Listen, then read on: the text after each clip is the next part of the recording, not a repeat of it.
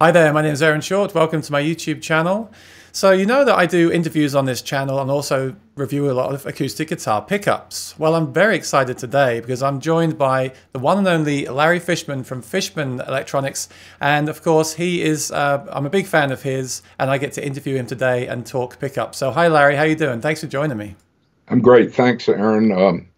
Before we get going, I want to thank you for doing these live stream interviews. I've caught a lot of them, and it's really filling up a void right now when we're all so separated. So hats off, my friend. No, Really good job. thank you for joining me. And this is something, you know, I was meaning to visit you at the factory, and this is something that I've wanted to do for a long time. So I am grateful that we have the technology to do it. And I'm grateful we also have the time, we have a bit more time. Well, I do, maybe you don't, but we have some time now to sit and do this. And I think people they enjoy the time to get away from the news and just geek out about gear because that's what we love, right? But thank you, Yep. thank you. I'd like to start this actually with something I found online because I want everyone to go to the premier guitar articles that you've written. I think they're absolutely brilliant, and I agree with all of them. I'm not just saying that. I really love them. And your intro on that is so good. It says, Larry Fishman holds more than 30 patents, which is probably more now, I presume, in transducer and musical equipment design. He's president and founder of Fishman Transducers, which he began in his garage in 1981. In the early 90s, he also co-founded and managed Parker Guitars, which I didn't know, which was later sold to US Music Corp with his friend Ken Parker. Really, really cool. So let's go right back to the beginning if we can. And can I ask you where you're from and how you first got into music? Sure. Born in upstate New York, moved to North Carolina in junior high school. My dad was in the textile industry. Um, Finished high school in North Carolina and in Greensboro, and then I got a degree in mechanical engineering from North Carolina State University. Throughout my schooling years, I played string instruments in orchestras. Started in upstate New York. The orchestra lady came into class one day and showed us all the instruments, and it looked like cool stuff. So I started playing violin and moved up to cello, which I really fell in love with. And then over the years, I started getting interested in non-orchestral music and took up the double bass and the electric bass. And then, really set my sights on being a professional musician. While I was in school in North Carolina, I thought I was going to be in the automobile racing industry because I had been doing that for years. But I got bitten really by the jazz bug. I was working as a bartender in school in a nightclub. All the jazz greats were there at the time because New York City was all Jimi Hendrix and the Electric Circus, and the jazz guys were having trouble gigging in New York. And the owner of the club in North Carolina, a British guy who used to play at Ronnie Scott's, Peter Ingram, brought in all the greats, Dizzy Gillespie, George Shearing, every single major jazz artist at the time. Buddy Rich had bands in there. And consequently, I met Charlie Mariano while he was on a month-long gig there talking about jazz music. He said, I'm teaching at Berkeley. Why don't you come up to Berkeley after you get out of school, which was a year later. And lo and behold, I did. Found him at the college, walked up to his office, knocked on the door. He said, come in. I opened the door. He's got lava lamps, black lights, incense burning. He's playing some double reed Indian instrument. And he said, oh, you made it. Great. And I tried to enroll in school then. I got accepted, but no scholarship money. I already had a bachelor's degree. So they said, well, we can't help you there. You're going to have to pay tuition.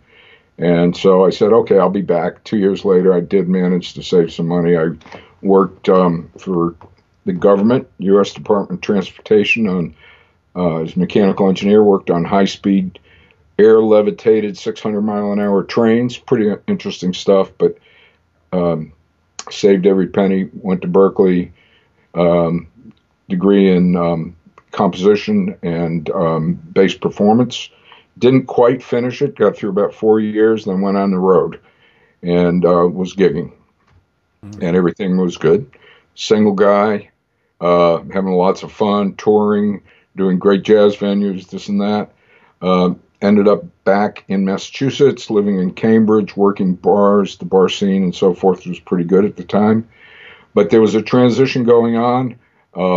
We had a quintet, jazz quintet, and at that time, this was about 76, 77, there was a transition going on in the clubs. They figured out that the stupid piano players would bring a Fender Rhodes in so the club could get rid of their piano. They didn't have to pay for the tuning and everything. So everything changed.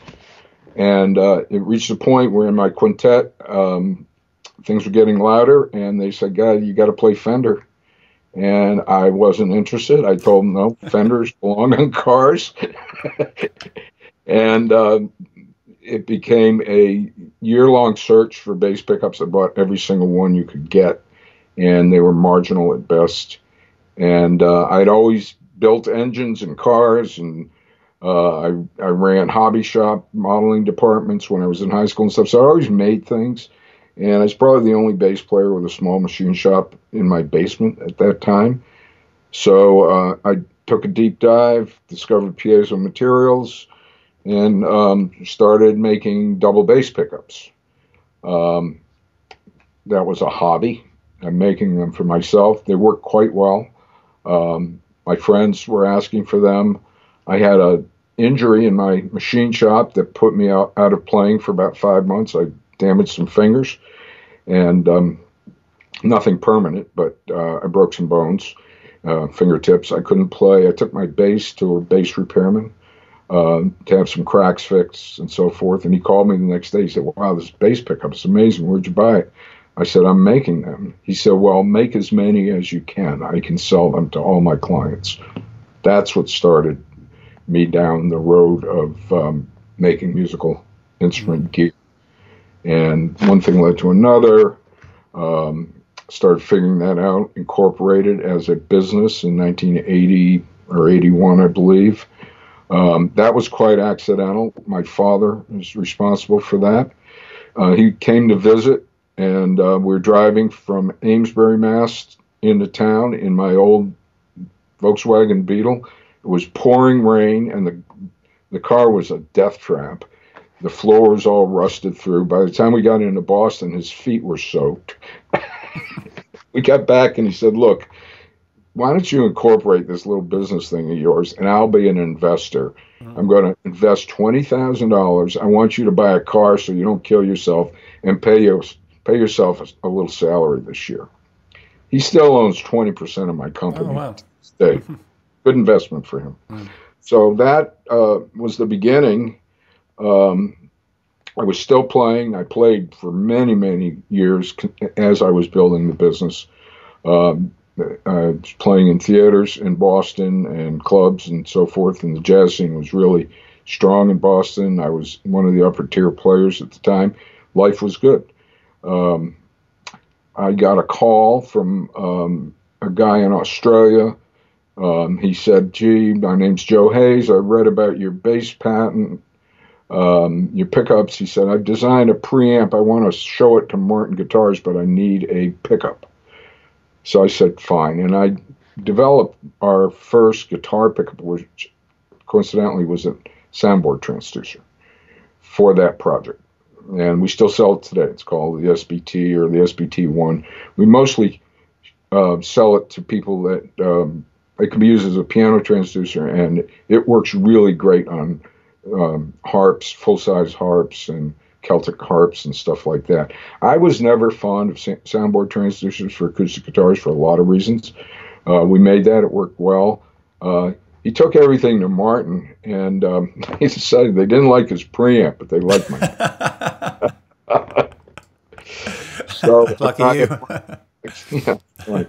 Guy at Martin, John, I'll think of his name in a minute. He's a great guy.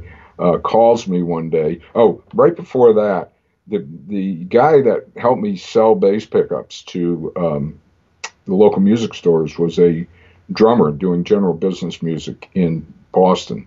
And his bass player bought one. And he calls me. He said, "Hi, I'm Leroy. Blah blah blah. I love your pickup. I can help you get them in the stores. I'll do a great deal for you. I'll rep you for 35%." Well, it was absurd, the number. It usually should be about 10% or something. But I said, fine, go ahead and do it. Started selling them in stores, placed ads in the musicians' newspapers in the major cities, opened up a mail order business for bass pickups. And he called me one day, the same guy, and he happened to be an independent rep for Guild's Guitars. He said, "Look, Guild is looking for a acoustic guitar system. They're buying something from a West Coast manufacturer. It happened to be Barkasberry at the time. They're not happy with the pickups or the business relationship or something. Can you do anything?" And I said, I don't even really know much about acoustic guitars. Why don't you lend me one of your Guilds and I'll see what I can come up with. And basically that started it. I ended up taking what I had put together. It was just a pickup, down to Westerly, Rhode Island. Mark Dronge was running the company then. He was the son of the founder. And they listened to it, checked what they had. They said, "Great, we'll take 500 of them." I said, "No problem." So I left Westerly thinking, holy cripes, how am I going to build 500 of these? The next day he calls me, he says, "Oh, by the way, the stuff we're buying from Barkasberry also has a side-mounted preamp, and they won't sell it to us if we don't buy their pickups. So you can provide that too, right?" I said, "Sure, no problem." I had no idea. Say yes now and then deal with it later. It's a good lesson. I knew a guy from the local, there's a little Irish pub in town where we're playing jazz on weekends, and I knew a guy there, Richard Brissman, who was a electronics designer. I got him to whip together a preamp circuit for me. I did the mechanics. I etched all the first 500 circuit boards in ferric chloride in my basement laundry sink. Big violation of all the pollution stuff. I drilled all the holes with a drill press. I put it together, and it became the Guild, I believe they called it the TAS, T-A-S system. That put us into the OEM acoustic business. A year later, John Marshall from Martin called me. He said, "I saw some of your work when the Australian guy showed us his preamp and stuff. We are looking for a non-invasive, installable, 332nd wide pickup to put in Martin guitars. It's got to fit in a standard saddle." So all the other stuff out there is really too big. Can you do anything? And he said, "We've called all the people we know." They called me. They called Lloyd. They called Joe Marinich from Shadow.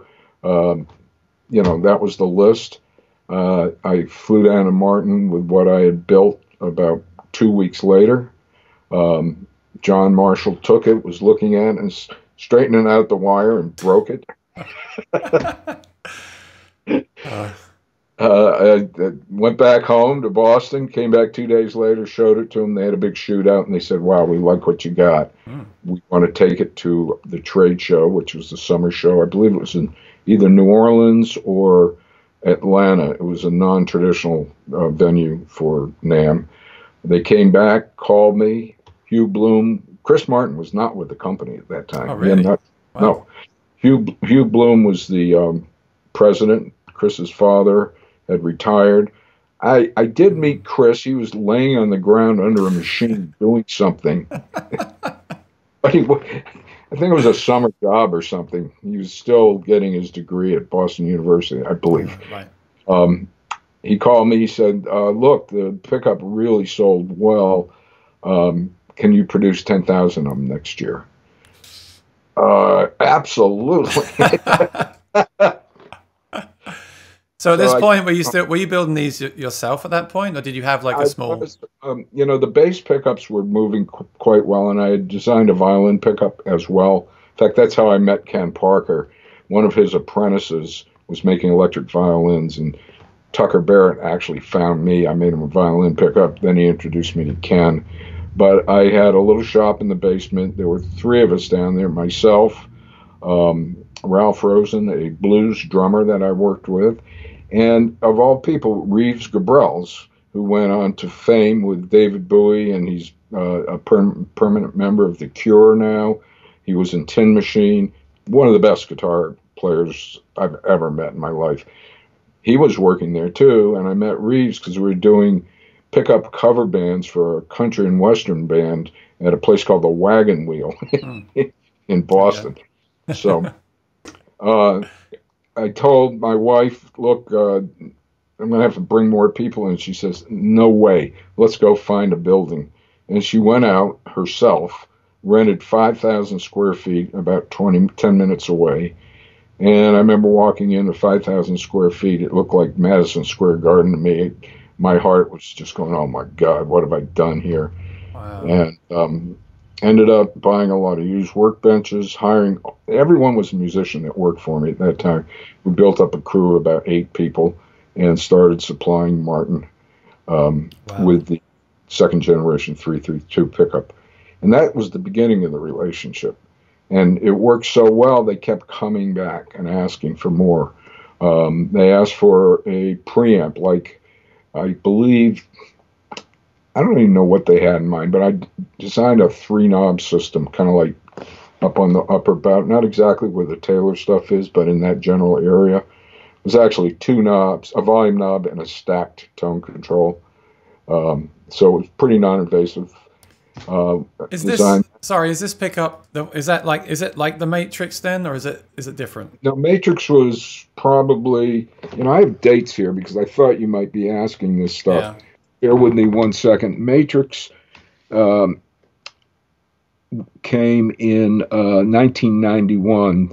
The thin line, which was a ceramic pickup, was 1986. Okay.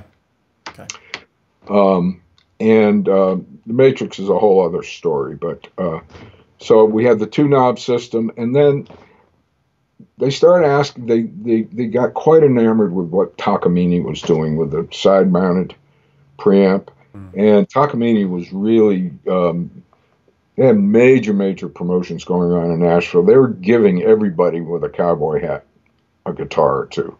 And they were taking the whole scene over because these guitars could be plugged in and played on stage. And, people loved it. The touring guys went crazy over them because they didn't feed back. They sounded reasonably good. The instruments were all right. They weren't great. They built better instruments later in their history for sure. But, and I just started so Martin said, can you design us something to go on the side like that with more controls? I said, sure, I'll go to work on it. And at that point, I had previously, a week or two earlier, had another meeting with Guild. They were asking for the same thing. But the Martin was a more serious account. So I got a guy named Ed Britt here, who's an industrial designer, to help me with the cosmetics of the preamp, and, kind of design something that. And Ed was an acoustic musician. He did lots of inlay for the high-end banjo companies and so forth. He's a banjo player. So I said, look, Ed, it's got to look good on a Martin. You got to help me with this. You really have an eye for that type of design. Brought it to Martin. They absolutely loved it. And I told them that they could have an exclusive. It would be molded to fit the upper bout of their guitar perfectly. But they would have to pay the tooling costs for the molding because I wouldn't be selling it to anyone else. And there was a price tag on it of about $20,000 for the tooling. And they said, no, we would never spend anything like that. What was that preamp called on that guitar? I'm just trying to find a picture of one on Google. That was AG1. It was a simple name. It was not an actual barn door. It was a curved plate. AGP2. AGP2. Yeah. And lo and behold, Guild was asking for the same thing, and so was Gibson and Taylor and Larrabee. No one wanted to pay for the tooling to customize it for their guitars. So I said, boy, I think there really is something here. I went out, I made the investment myself. I redid the design so that the bezel would be bendable and it would fit all the different acoustic guitars out there.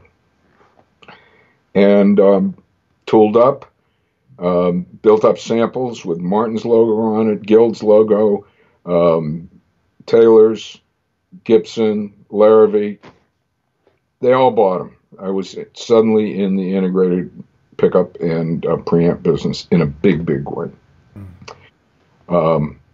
That led to expanding the business, moving into different designs, and eventually, and that would be probably in, and let me look at my dates here, 1996.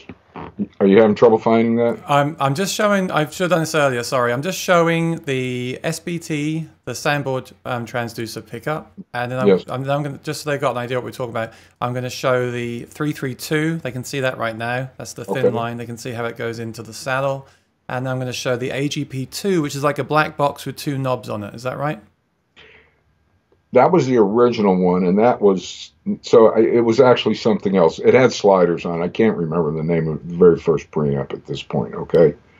Yeah. But the AGP2 was it was in a black box, but we were also selling the unboxed version that got installed in the guitar. Right. Yeah. Awesome. Okay. Great. Thank you. And I'm sorry I can't remember the name of the first one. There's been about 50 to 100 systems that we've put into OEM guitars over the years. So, yeah. But in 96, people were asking for different features on the control panel, and some Japanese companies were starting to make things, Nanyo, Boeki, and there were little things showing up. But the problem was all the features they wanted, these things were starting to get really big to accommodate all the controls and a battery compartment. So I came up with the notion of the hinged, which became, quote, the barn door, affectionately or unaffectionately. And what that did, it actually got the battery compartment off the front panel. So it allowed you to have a lot more controls on the footprint of the front panel. And it just flipped open, and you could change the battery instantly because it was on the backside. Yeah. And that became wildly popular, and we did it in multiple versions. And the big one that really, really did well, we did for Taylor first. Everyone else bought similar systems, but it was our onboard stereo blender. And it had undersaddle with all the controls. It had a microphone built onto the back of the preamp, and blend controls, parametric mid, bass, all of this stuff. Oh, and we were the first company to actually realize the value of having phase switches on acoustic instruments. That was pretty accidental. I was working on an off-board system, the Fishman acoustic blender, for a fingerstyle guitar player or flat picking player, singer-songwriter Harvey Reid, a guy from Maine.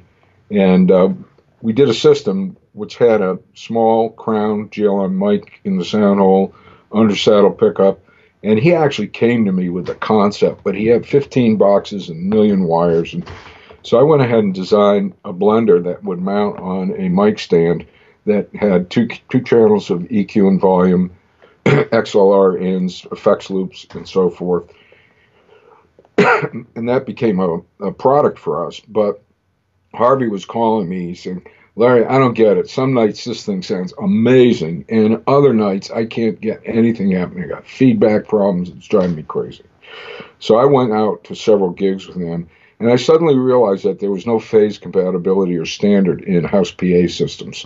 Some were phase positive, some were phase negative. And I said, you're out of phase. That's what's going on. So I put a phase reversal on there. Bang, it just fixed everything instantly. And that was a, Aaron, working closely with working musicians, really being in that environment, you really get to see what's needed and what's fantasy and what's necessary. And, a lot of the success we've had is due to the fact that we have a huge number of relationships for people that tour on major tours. And the rock thing, we got involved with Pete Townsend years and years and years ago through his tech. And he brought me out to gigs. He said, Pete is having trouble with his acoustic guitars. What can you do? I said, what's the problem? We talked about all the issues. So we really learned a lot there. Pete was responsible for tweaking the design on our power bridge, which is a piezo bridge system. I developed it for Parker. It was the first commercially successful piezo electric guitar system, but we came out with Fender style replacement bridges, and they're breaking strings because of the saddle design and the insert design, and I couldn't believe they were breaking strings. And so I go to Pete's gig, and we're there before the gig, and I said, show me what's going on. Well, the tech picks up the guitar, and he does this windmill like Pete would do. He hit the guitar harder than anyone on the planet ever hit a guitar before. And sure enough, the high E string popped. And I said, oh. So I go back, and I have to laugh about this. I couldn't believe it. I could barely make it happen. Couldn't see what was going on. I took a microscope apart, taped it to my forehead so I could have 5x magnification, and sat there and wiggled that string as hard as I could on a bench. And I could actually see the string change color and work harden at the witness point until it popped. Wow. And I figured, okay, I got to increase the radius there, but I never would have done that without input from those guys. Of course. And this whole YouTube channel and my whole obsession with this and, seeking you out at NAMM and everything came from playing in different venues. I don't play big stages, but I play bars and different bars. And actually they can be some of the most challenging places because you're stuck in a corner. And what sounds good at home through headphones. In fact, I feel like a lot of things sound good at home at low volume, soft finger picking, low volume headphones. 99% of stuff sounds great, but once you go out and you turn it up and you go into a certain room, that's a whole new ball game. And that's really been what I've based my kind of reviews and this channel about, the live aspect of it as well. That's what, we focused on that for years. I mean, that was our main focus, is live performance. And the market has changed. More and more and more people are plugging in at home, and the requirements are far different than live and on stage. I mean, we used to get slammed for not being warm enough sounding. Well, it means we didn't have a big flubby bottom end that just does not work in a nightclub or something of that nature. At home, fine. But for a while, I always felt, well, why are you even plugging in at home? If you want to record, use a microphone, for Christ's sake. It's going to be better. But that's certainly changed. People love gear. And looping effects. Even before that, just the very basic fact that the instrument has greatly increased dynamic range when you plug in. Yeah. Allows you to do things that you can't do when you're not plugged in. Yeah, I had an argument with a guy once because he said, well, my guitar sounds louder than yours. And I said, well, mine's got a pickup system in it, and it's probably affecting the tone and the volume slightly acoustically. And then my argument was, yeah, but I can also plug this guitar in and be massively louder than you can ever be. So you've really got to decide what the purpose is. And actually, it's funny because I do plug in 90% of the time at home just because I want those effects. I want to loop, I want to record and things like that. But I really want both. I really want a system that works great on stage and can also be recorded and sound like a mic as well. But we'll get onto that later on. So look, I have one of these here with me. Can you see it? Yep, I can see it. Actually, it's so thin it doesn't quite focus there. So this is the Matrix. So this is probably what you're known for the most, right? So when was that developed and why? That was developed, I released it in 1990 or 91, a little foggy on the dates, but I think the patents started issuing in 91. Under saddle pickups were always problematic from a balancing point of view.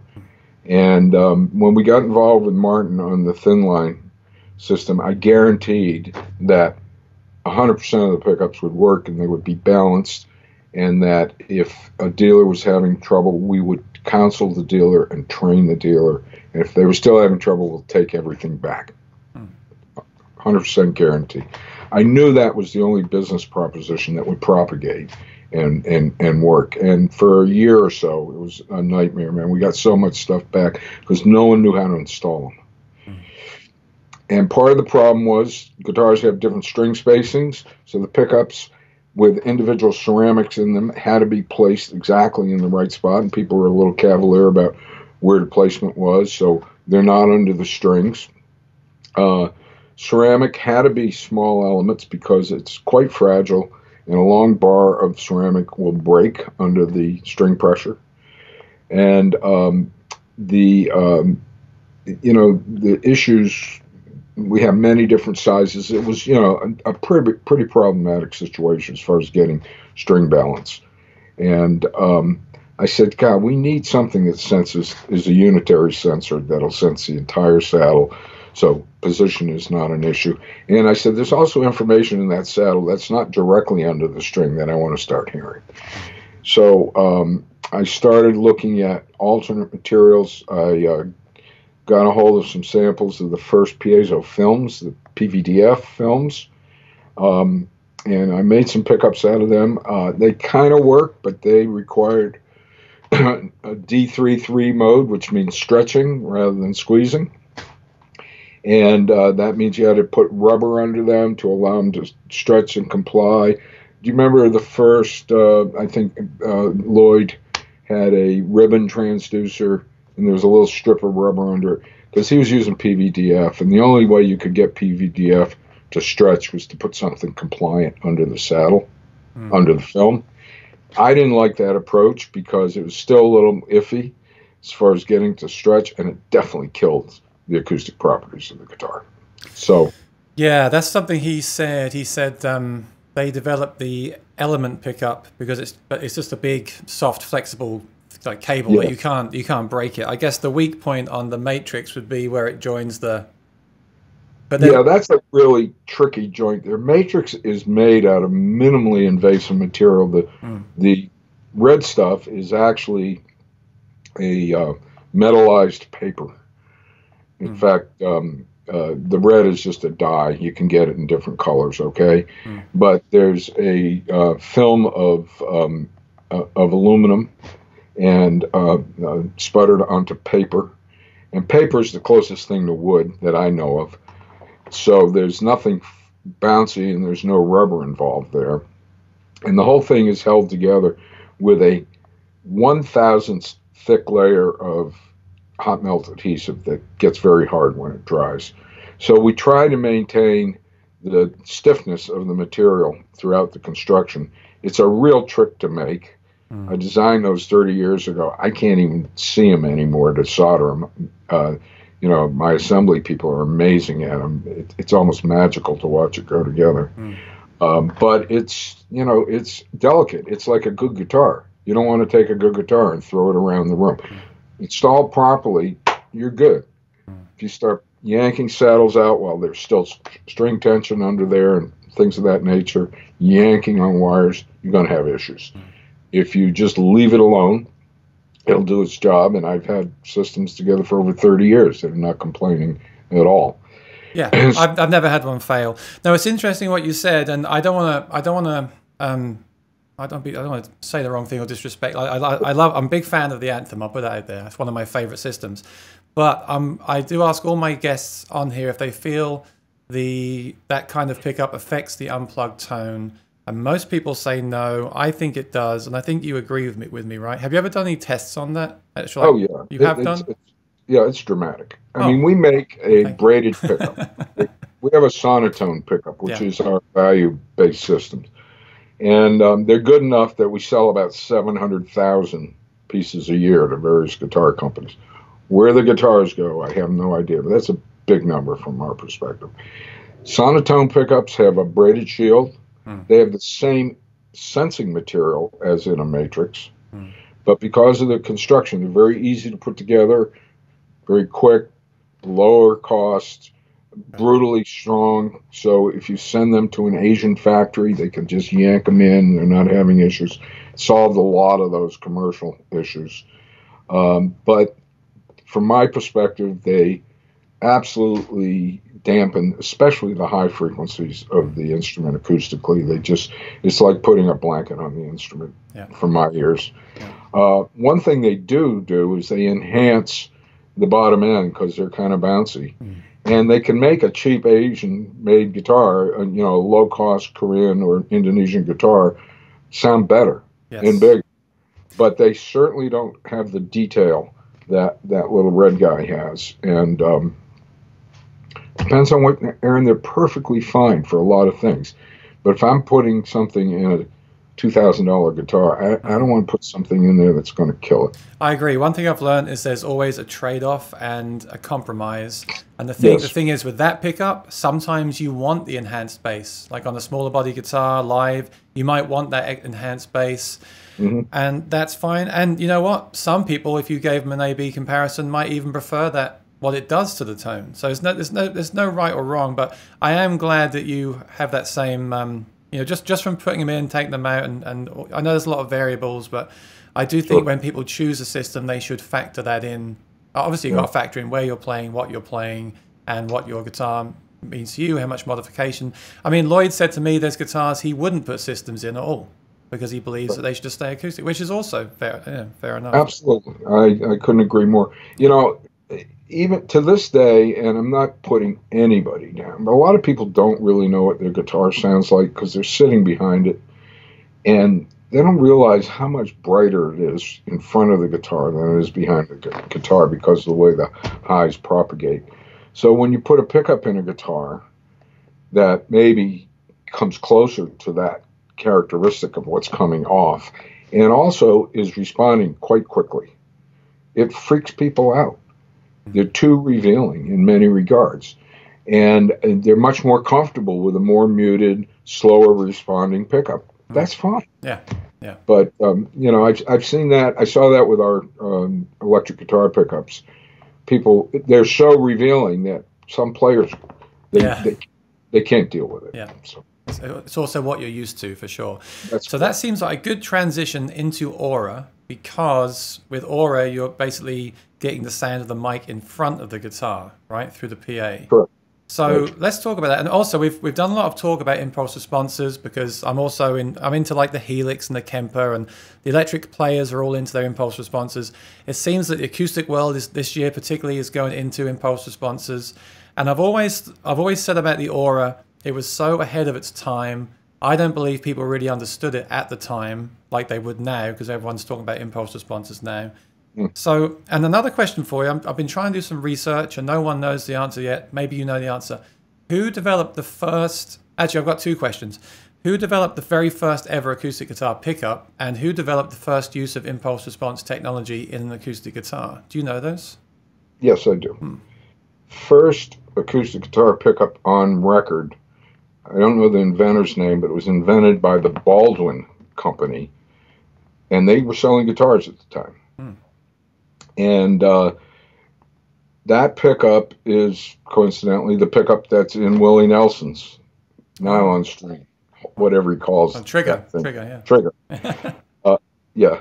And what happened there was Glenn Campbell was quite the personality at that time. Great studio player, but he also had a TV show. And Charlie Command from Command Industries, who tried to buy Martin guitars, and they wouldn't sell it to him, so he started Ovation because he was pissed off. Charlie knew Glenn Campbell. He said, look, I'm making a new guitar, and I want you to endorse it for me and play it on your TV show. And it was a weekly show he had. And he said, yeah, but, I got this pickup thing in this guitar from Baldwin, and if you can make me something like that and put it in the Ovation, I'll do it. And he got James Ricard was a engineer that was working for the Command Helicopter Division at the time, and Charlie said, James, can you figure out what this Baldwin thing is and make us something similar? And James did, and he filed for a patent on it. So the first one was Baldwin. The actual first piezo pickup I ever saw came from 30 years earlier or 40 years earlier, and it was for electric violin, believe it or not. Yeah. But that's the first. As far as impulse response, I'm pretty sure we were the first. I mean, I know that Rick Turner came out with Mama Bear about 6 months after we did. We showed it at I believe it was '99 at a summer NAMM show, and Rick was in my booth looking white as a ghost. couldn't get his hands off it. he had been working on something, and we got to market before he did. Mm. He did Mama Bear, which was a different approach than what we did. I think we were the first. We did file and for our patents on that in '99, and they were granted. Mm. And so historically, I think that's an approximate thing. I mean, hadn't seen anything before that. I know that Yamaha had a acoustic guitar preamp with a modeled microphone in there, but it had nothing to do with doing a convolution on the guitar. They had taken some different studio mics and modeled the characteristics, the dynamic characteristics of the mics, and then plugged into that. So it was just a mic modeler more, rather than a guitar modeler. So I'm just fascinated. Like, where did you get the idea? Like, what's the story of how Aura came about? Can we have that?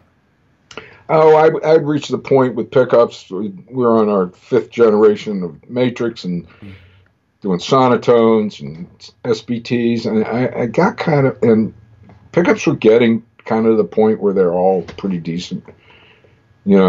People learned how to make them. It's kind of like wine tasting. I didn't think you were ever going to get a pickup that would be just a huge leap just from, tweaking the materials and this and that. And I said, we really want to do something different. I know that the guitar, the sound from a guitar develops in front of it, the way it propagates into the room and radiates and so forth, number one. Number two, guitars that are recorded with high-quality microphones sound great, just undeniably. All the records you hear are done that way. And also, people love microphones. For some reason, there's a whole romantic involvement with the old Neumanns and the old German mics and the Russian mics and, these old ribbon mics, because there's so much character in all these mics. I said, boy, I really want to do something like that. Just not sure how to do it yet. I met somebody who actually called me because of another patent I had, and this guy said, look, I've designed a MIDI pick. I need a transducer. I said, what's a MIDI pick? He said, when you squeeze it, you can modulate filters and so forth. That's interesting, actually. Yeah, it was. I said, well, why would you want to do that? And he said, well, the way he looked at it, trumpet players, they start a note with their lips and then they modulate it with their lips. Violin players start a note with the bow and then they can make it louder and softer. He said guitar players do this and then they have to stomp their feet on something. And he said, I think you get a much more natural response of opening filters and stuff. So I want something that can control MIDI controllable multi-effects processors, envelope filters, and things of that nature. And I want to control it with a pick. And he said, I saw these patents and you happen to live 3 blocks from me. Can I come over? He did. I looked at his project. I said, yeah, I can probably do something for you. Not a problem. What do you do? And he did signal processing for the military, for the Navy. Did wide aperture sonar underwater work. He was a MIT physicist grad and this and that. And I said, well, look, Ira, I want to barter here. I want you to help me build an instrumentation lab at Fishman, and I'll make my pick. And he said, why do you want an instrumentation lab? And at that time, I wasn't thinking Aura, okay? I'm thinking, because every time I change a pickup in a new design, it's take it out of the guitar, put it back in, listen to it, try to remember what it sounded like 10 minutes ago. You can never get 2 guitars that are identical enough for doing A-Bs. It was a maddening process, tweaking pickups. It would take weeks to finally come to the conclusion, yeah, this one's better than that one. I said, I've measured every way I can, FFTs, waterfall displays, distortion. I said, I need something because this process of designing by ear is driving me. It's making me prematurely old. Yeah. I know what you mean when I've experimented. I mean, I've got Evan on tomorrow who does my guitar work here, but Sure. I take it. You're absolutely right, and that's the whole thing with comparing as well, because you take one out and then you put it back in, and you think, well, has the action changed? Has something changed? And what did it sound like before? And that's a big factor, I know. Yeah. So he said, fine, I'll do it. And so he's recommending equipment for me to buy and some software products and Wegner functions and stuff that I had never heard of before. And then all of a sudden, I made his pick. And he calls me one day. He said, Larry, I think I know. And I've been talking to him about this whole microphone concept. I said, well, can I do this with signal processing? He said, only digitally, I said, boy, that's tough. We don't do digital. And he called me one day and he said, look, I'm at a radar conference and this Russian guy is giving a presentation on vector mode radar analysis. He said, I think that'll get you what you need for your Aura. Wow, that's crazy. And as it turned out, it didn't. Oh. But it started us down the road. And I said, fine, like a nut. I dove in. He started doing contract consulting work for me. I hired some hardware guys as consultants. And I said, we've got to become digitally capable. So we spent a couple of years building things to the point where we get a microprocessor that would run on a battery. And then eventually, and that patent, we did patent that. It issued. Another physicist from Hungary, who I'd known because I'd worked on MIDI gear for him with John McLaughlin's guitar. He came to me, he said, look, I'm working with Akai Professional. I'm working on a system, but I think I've run into a patent problem with your patent. Would you care to talk to us? Oh. I said, fine, we'll talk. So what happened was we had our algorithm working, but they had the hardware working. So at that point, I licensed the hardware platform from Akai. 4 months later, Akai went out of business, and Andras called me. He said, "Look, they sold the business to M Music." Andras said they don't really understand me at M Music. Do you have anything for me? And he's been working for me ever since, 20 years. So between the guys that we have in-house, and I have two really strong digital signal processing guys in-house, really strong, and the guys in Hungary, and we've developed a team. There's 3 of them in Hungary that do firmware, embedded programming, all the way down to machine language. And we have algorithm development at Fishman, and it just kind of rolled from there. And Aura became a reality. Wow. I'm going to show on the screen the first Aura. This is from Sound on Sound back in... when was this article written? I couldn't find the MIDI pick. This is... Oh, that never went to market. Okay. That sounds interesting. I mean, the world now is so into MIDI gear. That actually sounds like something that could be an interesting concept. The problem was you couldn't do it wirelessly at that time. You have a bracelet, and, it's just... Yeah, no, I get it. This is November 2004. And this is the first system. I'm going to put it up on the screen for the viewers. This is the one that I actually had. When I lived in London, I had one of these. And honestly, I mean, I was new to gear. I was pretty new to gigging even. I didn't really understand it. But I had that first system that looked before you made it into this one. Sure. I had that one before. So why was it designed that way, and why did the design change? Well, that was actually the second one. The very first one was an onboard Aura. Oh. It was a prefix premium onboard Aura that we sold to Martin. And that was the very first Aura product that was commercialized. This original one was the hardware that we had licensed from Akai Professional. And the board existed. They were actually using it as a vocal processor, of course, like a TC Electronics thing, and they didn't want to change the board, so I had to design something around that board. Right. And it had a certain number of controls and a numeric display, and we came up with this wacky Star Wars type case for it. It looked like a... That one had MIDI as well. MIDI in. That's correct. Yeah. Well, we didn't use MIDI in to control anything. You could control a few parameters, but that's how we downloaded the images via MIDI, because that was pre-USB. Okay. And there were a lot of great features in that one. It was a little too complicated for most people, though. The fact that you could save patches, EQ, the pickup and the image, and the blend amount, and the amount of compression, and dial it all in, save it as a patch. We're some pretty advanced features that really, I'm sorry, they're not in the Spectrum, but you give people gear that's complicated, and you limit your audience dramatically. Yeah. And we knew that we were having trouble with the technical ability of a lot of acoustic guitar players at that time, because they weren't into things that keyboard people were into and stuff, and it was just too complicated a piece of gear. So we worked on several variations of that. We came out with the Spectrum. A lot of people didn't want to have to download things from libraries and this and that. They just wanted to plug in and pull up a sound. So the Spectrum comes loaded with a lot of things, but it's kind of hit and miss, because you've got to match a guitar pretty closely to it. And, you can go to our library. There's thousands of images up there. A lot of people don't bother. They just want to plug in and turn some dials. Yeah, and that's okay.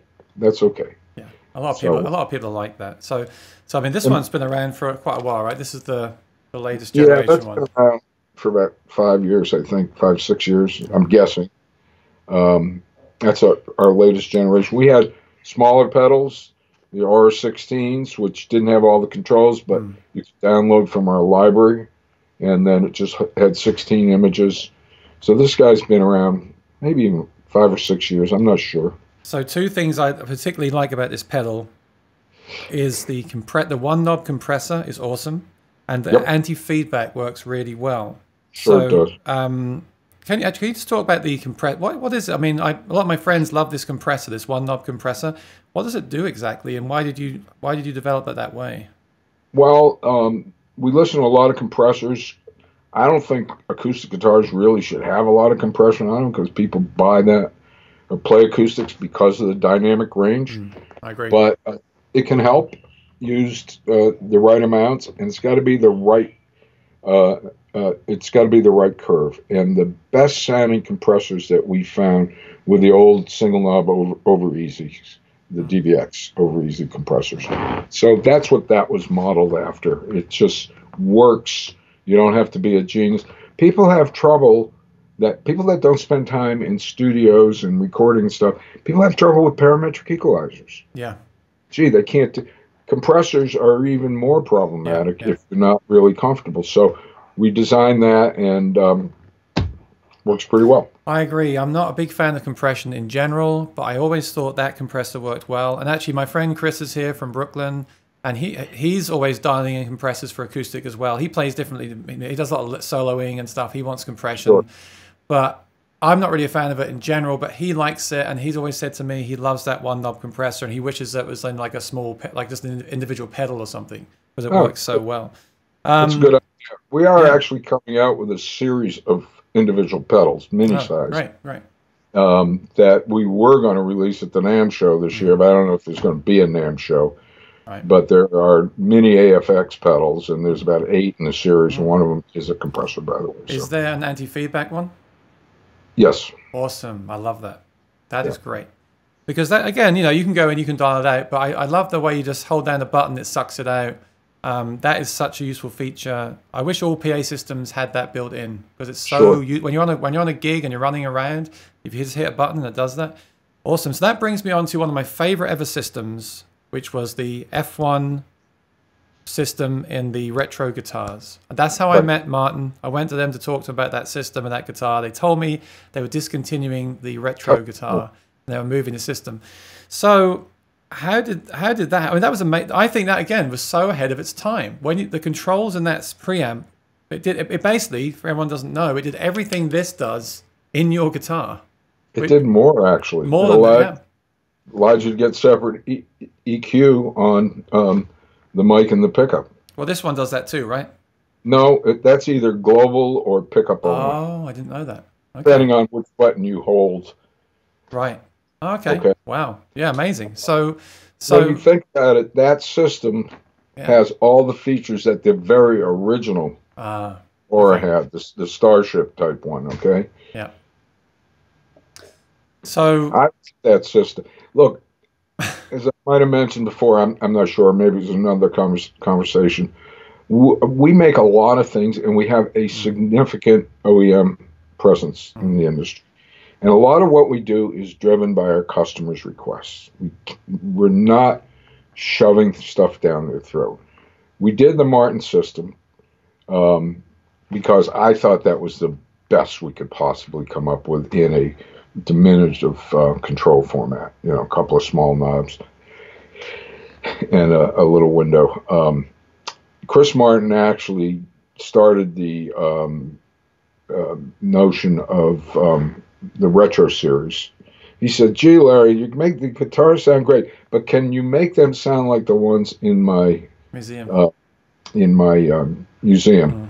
I said, "Well, Chris, you might remember the conversation when I first came out with Aura. You said, 'Gee, this could put me out of business if you sell it to other people and they can make their guitars sound like mine.'" And I said, "Chris, I promise you, I will never do that. Or will be an enhancement for the guitar that you have. So if Gibson buys it, they can't make it sound like a Gibson and Martin and so forth." That made sense, and technically, you have to have almost a perfect match in doing what we pulled off with the retro. But the retros were guitars that were made to the pre-war specifications, bracing wise and so forth. And really, they just had faster necks, but everything else was pretty much the same as pre-war. So the stiffness of the top, the way they were braced, all of that, the construction details were as close as you could get. So I said, "Chris, I think I can do this. I'm not sure." I knew I needed to have multiple convolutions and deconvolutions to take the essence of the museum guitars and get it into the new production guitars. And I worked on it for a while. I was pretty convinced I could do it. And then we kicked off the project. They loaded up millions of dollars worth of museum guitars, drove them down to Nashville. Wow. We went into my dear friend Bill Vornick's studio. Do you know Bill at all? No, I don't. Bill's multi-Grammy producer, recording engineer, did all the Newgrass Revival stuff, Bela Fleck stuff, Jerry Douglas, all the Nashville singers, songwriters. Bill is an astonishing acoustic recording engineer. He also probably has the most extensive microphone collection I've ever seen in my life, because when the Nashville studios got in trouble years ago and started going out of business, Bill's buying everything to get his hands on, and there are lots of old ribbon mics and vintage everything. And he also knows more about miking techniques. He taught me everything I know about miking an acoustic guitar. Wow. And it's stuff that never would have occurred to me otherwise. So we took those guitars down there. We spent 4 days recording the museum guitars and recording the production models. We're sending files back to my head of R&D via the internet, and he's doing these multiple convolution transforms, sending them back down. We're auditioning them. It was a great process, and the Martin guys were there, and we were there, and pop, there it goes. And I thought those guitars were incredible. I love that retro series, was amazing. The only problem for me is, like you said earlier, trends change, and I started to want the body sound. For me, Yes. that was the only thing that was missing. Like, I didn't have the body sound there, which you then brought in with the next system, the VT Enhance. But you're absolutely right.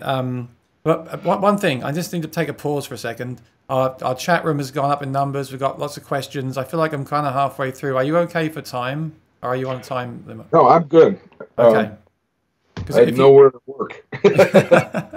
No, I just want to ask you, obviously you're a busy man, but I knew this. I should have warned you, because when I talked to you about pickups, I could talk about it for hours. So I feel like we're kind of halfway through, and so a question that people, let's face it, we could do an hour just on IR technology. But one question that comes up a lot, especially now there's more interest in it, is because with this system, you were saying, okay, you have the same pickup we used, you have the matrix, and you choose the image that closely matches your guitar. Okay, Correct. So a lot of people now are buying helixes and things and loading in their own impulse responses, and they do make things sound better, but sometimes they can sound weird. So do you have to use an image and the pickup in that guitar to get the best results? Because then with the retro, you're saying you use different guitars. Is that a different process then? It is a different process, and I had to make special pickups for those guitars because they were glued in saddles, and we had to do a lot of stuff. Okay, so the first thing we had to do is make the pickups that we made for those guitars sound like the pickups, like the Matrix pickup, and that was a whole set of convolutions in themselves. And I hate to use the word IR. I think it's misleading. People throw it around now. That's what it is. There's so much more here than a strict bang impulse response where you're popping a gun or popping a balloon and getting a reflective response in the room. And that's why, coincidentally, when we came out with the first Aura, we called it acoustic imaging. Right. And we got so much crap from people. No, you're modeling. I'm saying, we're not modeling. We're imaging. And I think there was a major distinction there. First off, we didn't want people to think that it was the same thing as a Line 6 pod, which is modeling. Yeah. And we weren't doing that. We were taking the image of real things that really exist in the world, in the instrument, the pickup, the microphone, the whole system, okay? With a pod, the input device is anonymous because the pod is modeling the response of a preamp or a power amp section and a lot of that stuff. But it's going to do whatever it does no matter what guitar you plug into it. So the source of what you're playing is totally anonymous. Yeah. Not the case with acoustic instruments. The instrument itself has so much personality and the way it radiates and so forth. You can't ignore the instrument. Yeah. By any means. Now, the pickup is an important part of an acoustic image because pickups respond differently in phase response and frequency response and so forth. I'm not saying one's better than the other. As long as you can put a linear signal into your image creation, you're going to be fine. You can do it with a soundboard transducer, that, as long as it's mounted close to the bridge plate. You do it most successfully with under saddle pickups. You can't do it very well or at all with a magnetic pickup because that's a nonlinear responding system because of its location. When you fret the instrument, that pickup is virtually moving in relationship to the proportion of the position of the bridge to where you're fretting. Open, it's here. You fret it up high, it moves. You understand what I'm saying? Yeah. I mean, the reason I call it impulse response is because I feel like now, again, with the Helix and these kind of pedals where everyone's now, because now people are loading in cab impulse responses, I feel like now the market is more used to those terms.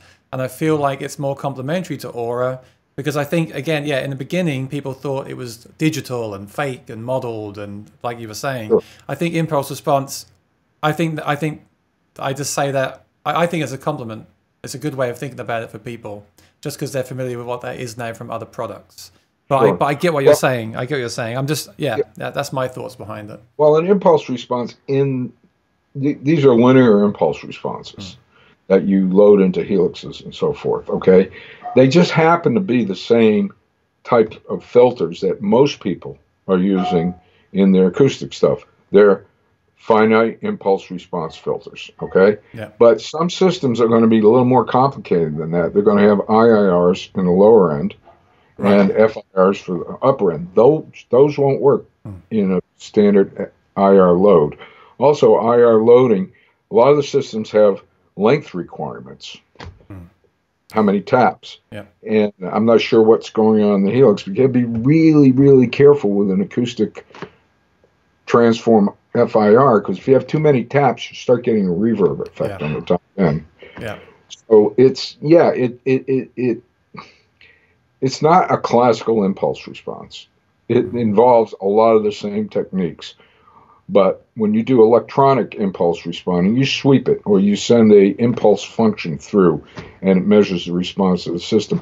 You can't sweep an acoustic guitar and you can't bang it with a quick impulse.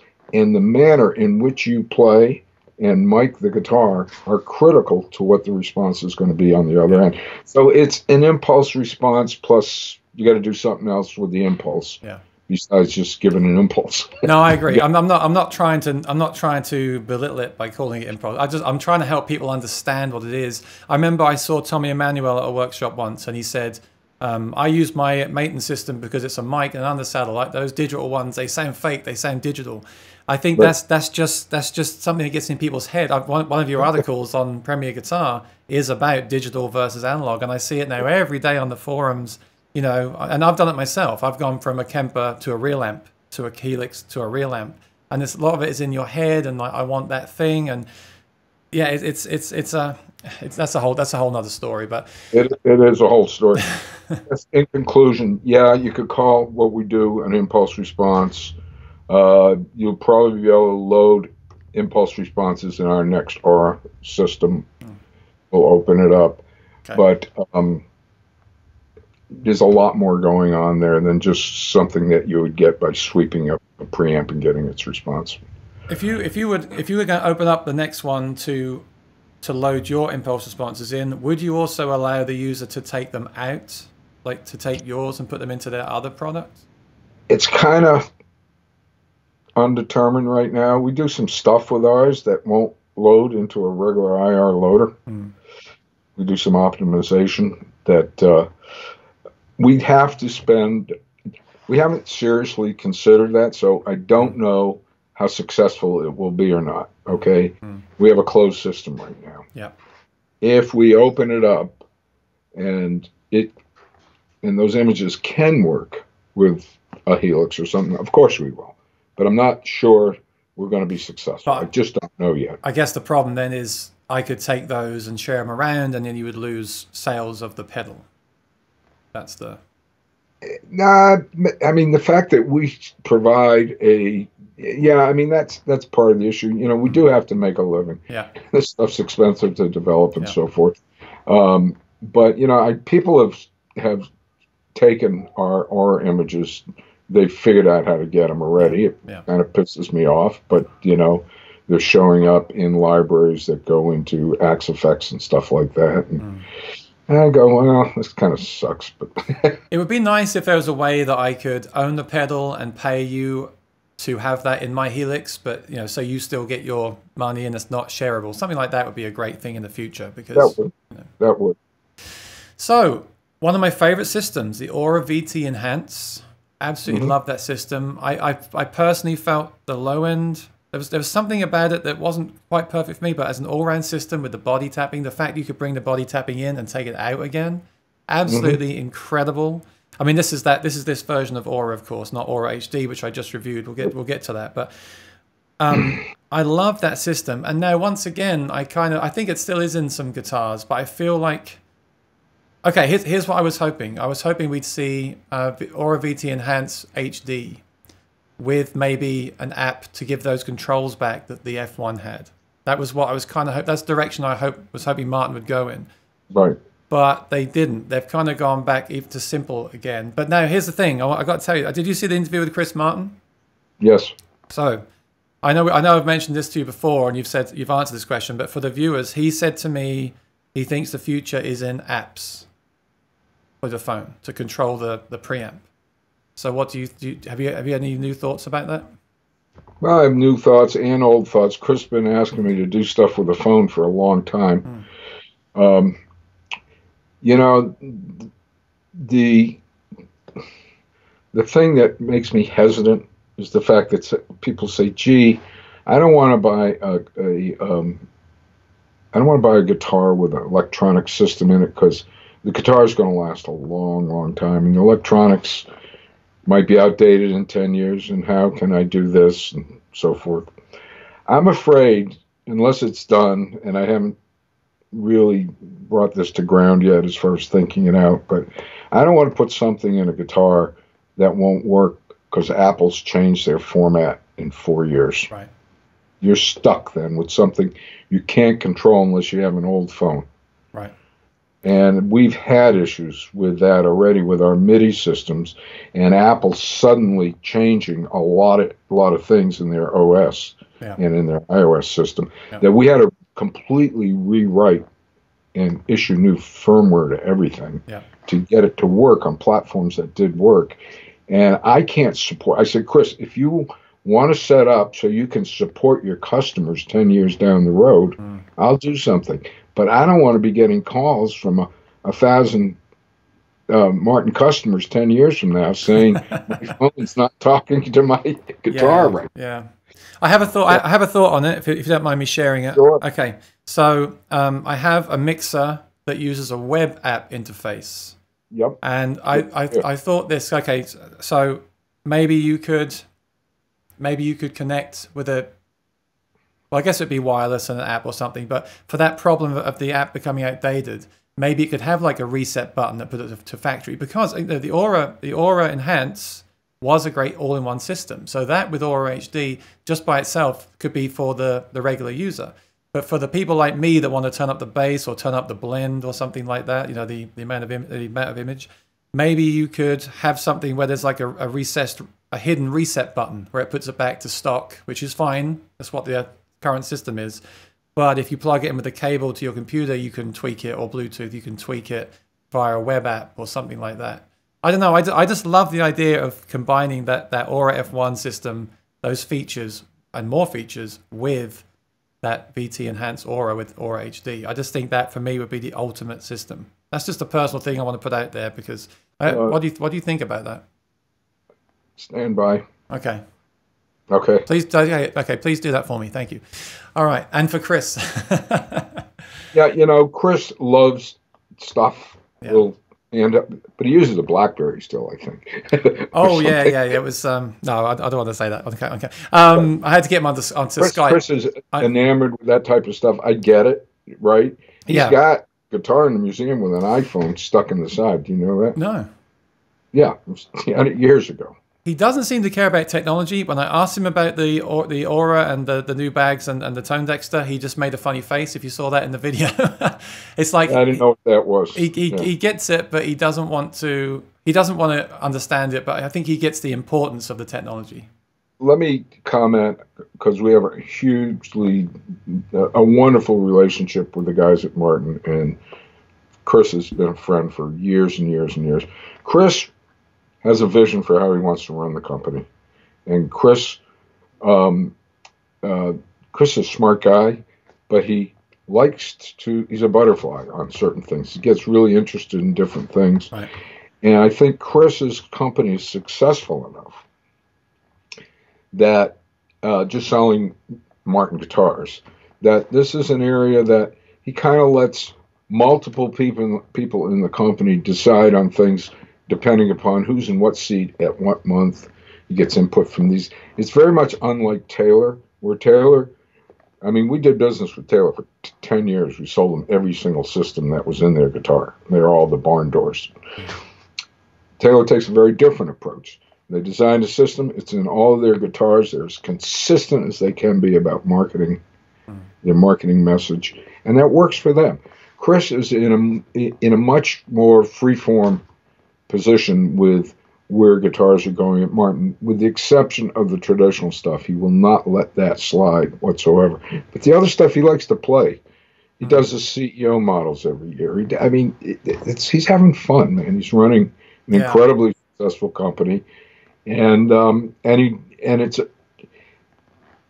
at Martin. There's a million people deciding what products should look like and should be, and we're there to work closely with them as a business partner and provide what they want.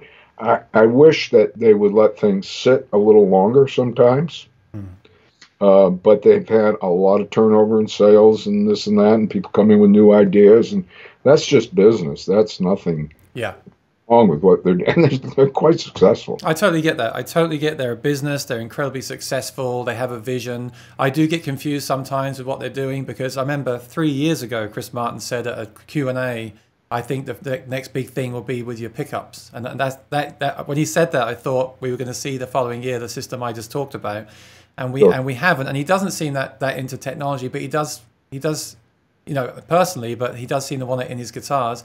Again, with the F1 system that was so ahead of its time. But Well, let me put it like this: if Tim Teal, their head guitar designer, had his choice, there'd be F1 in everything. Right. Absolutely everything. Okay, and Tim loves technology, and he's always calling me up. Oh, I got the new Helix and the this. Oh, and, really? oh, yeah. Maybe I should speak to him. Yeah, I mean, that's Tim. Yeah. And then you have other people that are far more conservative, and you know, it's what can I say? They're a great customer and partner, and they're running their business quite successfully doing what they're doing. Yeah. But a lot of what we bring to market is driven by the requests of our OEM customers. Right. There's no one size fits all anymore. In fact, that was one of the reasons we lost the business with Taylor. We were so successful in OEM with the onboard blenders that I'll never forget, there was a Guitar Player magazine review of like 4 high-end guitars with the identical system in it. And it really pissed off Bob. He said, gee, I can't be there. I'm the best. I need to be different. Wow. Yeah, actually, Bob Taylor is someone I would love to speak to. My first Fishman was in a Taylor acoustic guitar. And then, of course, they went off and made their own system. Let's talk about Aura HD then. So I've not heard much about it. Maury's Music sent me one to review. Did you see the review of that guitar I did? Good. Thanks. Very complimentary. That was not a lie, and I can't wait to tell you today. This is exactly what happened. I did my recordings. I sat here mixing the video, and I thought it's matching up, or something's not quite right. I went back and listened to the recordings. I had mixed up the direct pickup with the microphone. Right. I'm not just saying that to get in your good books. I couldn't believe it. That's never happened to me before. I was really blown away, and I was like, "Yeah, they're on a good path with this new thing, and I can't wait to see where it goes." So that's Aura HD, right? Yeah, that's the only example in the world today. It's in that guitar. There will be aftermarket products with it, and I just don't know where things are going at the moment. Aaron, business is such a black hole that we have actually stopped a lot of our development work and brought, the day we go back to work, we're taking our entire engineering team and putting them into production because I have huge backlog on Fluence pickups, which we make in the U.S. And that's going to sustain us until we understand what's going on in the business. So all our development projects are going to be delayed while we make stuff that we can actually sell right now. Is on order. So we have some great Aura products in the pipeline. Great. There are multiple ones at all different platforms and levels and so forth. And HD will be the shining star that kind of holds them all together. Can you just tell the viewers briefly, like, what is the difference then between the Aura and the Aura HD? How would you explain that? They're fundamentally, trying to do the same thing. But since we have close to 20 years experience with creating images, and we've always recognized issues, problems, and we figured out how to fix them in recording techniques and stuff like that. And there's still some head scratchers. Gee, we did everything the same on this guitar, and then when we do it on another guitar, mic's in the same position, guitars, we don't get a good image. It's messy, okay? So we finally went in there and figured out through some deep pulling apart of thousands of images. Okay, these sound great. These sound bad. We figured out why, okay? And the new Aura convolution process took everything we learned from all those imaging sessions in a very organized way and created a much more stable convolution. We also learned a lot about recording techniques that dramatically affect the way the image comes out. You just have to not ignore things of that nature by any means. And we've also gone to a more precise filter set as far as frequency matching and things of that nature. So there's been 3 or 4 things that make it work. And what that translates to from trying, I mean, there's not been many reviews of it yet, so I'm really glad I got to try it. But You can basically run it at full 100%. Still sounds really good. The high end is really nice now. The high end is Yes. very clear. So it's cutting, and you can record with it. Again, it sounded very close to my mic. My mic isn't the same as the mic you used in that guitar. I'm tempted to ask you what mic was used on the D18, but you might not remember. I'd have to look it up. Yeah, but mine's obviously different. Well, most likely different, but it just sounded so good. And Sure. I think that's I can't wait to see that. And again, this year we've already got Tone Dexter, we've got the Bags one coming soon. So Sure. that's why I'm saying like IR type stuff is definitely Yep. coming into the future now. So I'm glad you guys are working with Aura. It's awesome news. We should also just touch on this guitar as well.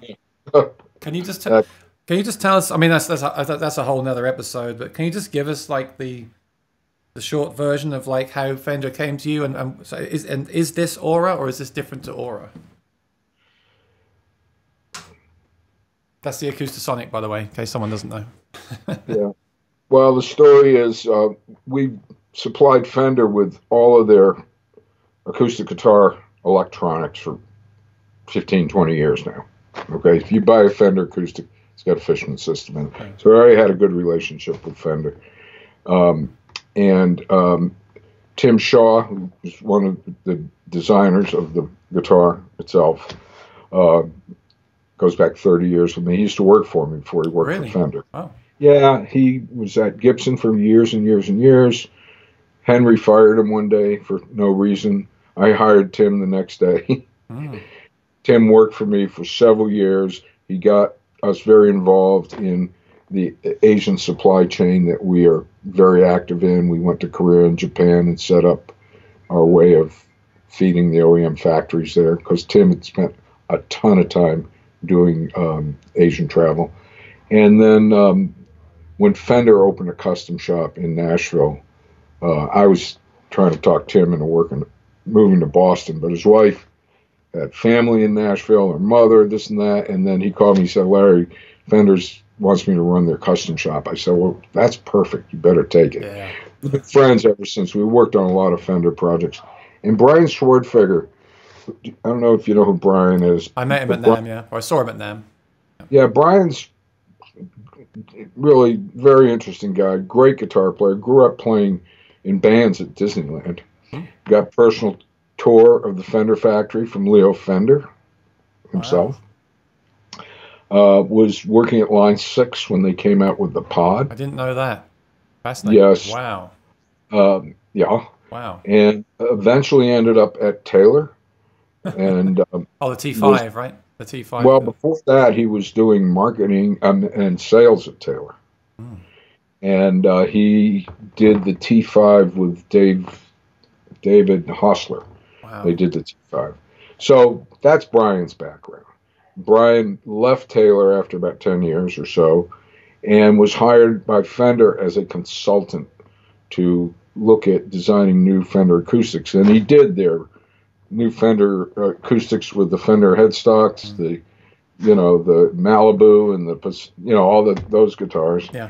And he came out several times, and I hadn't known Brian for years, but we got pretty close on those visits. We got some really good work done on those guitars. And he said, look, Tim and I have been working on a project that, excuse me, I knew might happen. Let me shut it down. So, where was it? And he said, look, Tim and I are working on this platform.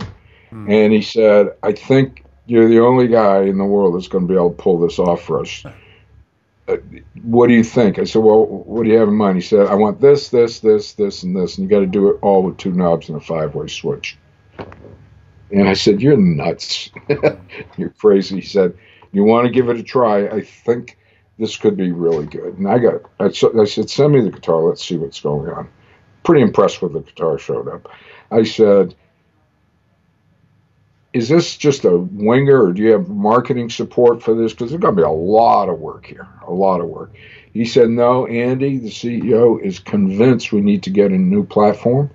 He's going to be behind this. If we can pull it off, he's going to put $1 million on the marketing launch. yada da da da. And I said, okay, I'm game. And we dove in, and 12 weeks later, voila. Yeah. And what we did there, we did a lot. Okay, we built a analog model of a deluxe front end in there, the tone stacks. That's all done in analog because I didn't want to handle electric guitars digitally for a lot of reasons. So we did analog front end there. We did, and this is not, this is, takes a lot of what we learned with Aura, but there's a lot of sound crafting in there because in part of our analysis for HD, we really got to see what makes a D18 sound different than an OM series or a Taylor or whatever, talk about stiffness and resonant points and that. So we use known guitar types as our basis, and this is more of the modeling venue than anything we've done before. Right. But the platform is perfect for it because it has such little acoustic activity on stage that it's not fighting the model. Right. It's not trying to impose itself on the model. I see. So we did a lot of imaging type of work that we took and created models that we knew sounded like types of guitars. There's no specific guitar we use. We just said, okay, this group of guitars sounds like a small body maple. I mean, these resonances and so forth. Let's go with this. And we built complementary images. They wanted another function besides the magnetic pickup. We put the tap sensor in there that you can blend with the images. And then the electric side was actually the hardest.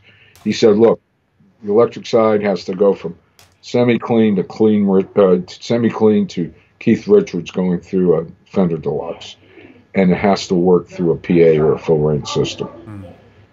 And I said, that's going to be tough. So we built cab models there.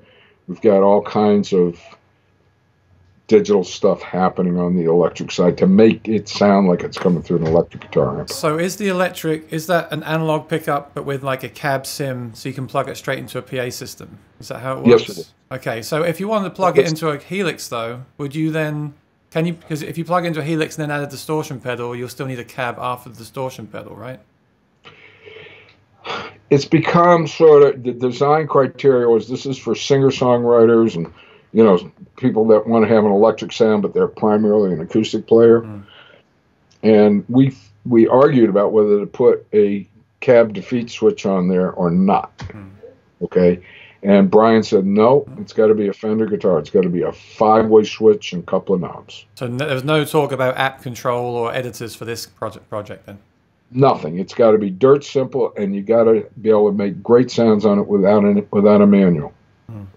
I've actually messaged Brian on Facebook to see if he'd come on. He didn't reply. So if you ever speak with him, then maybe put a word in for me.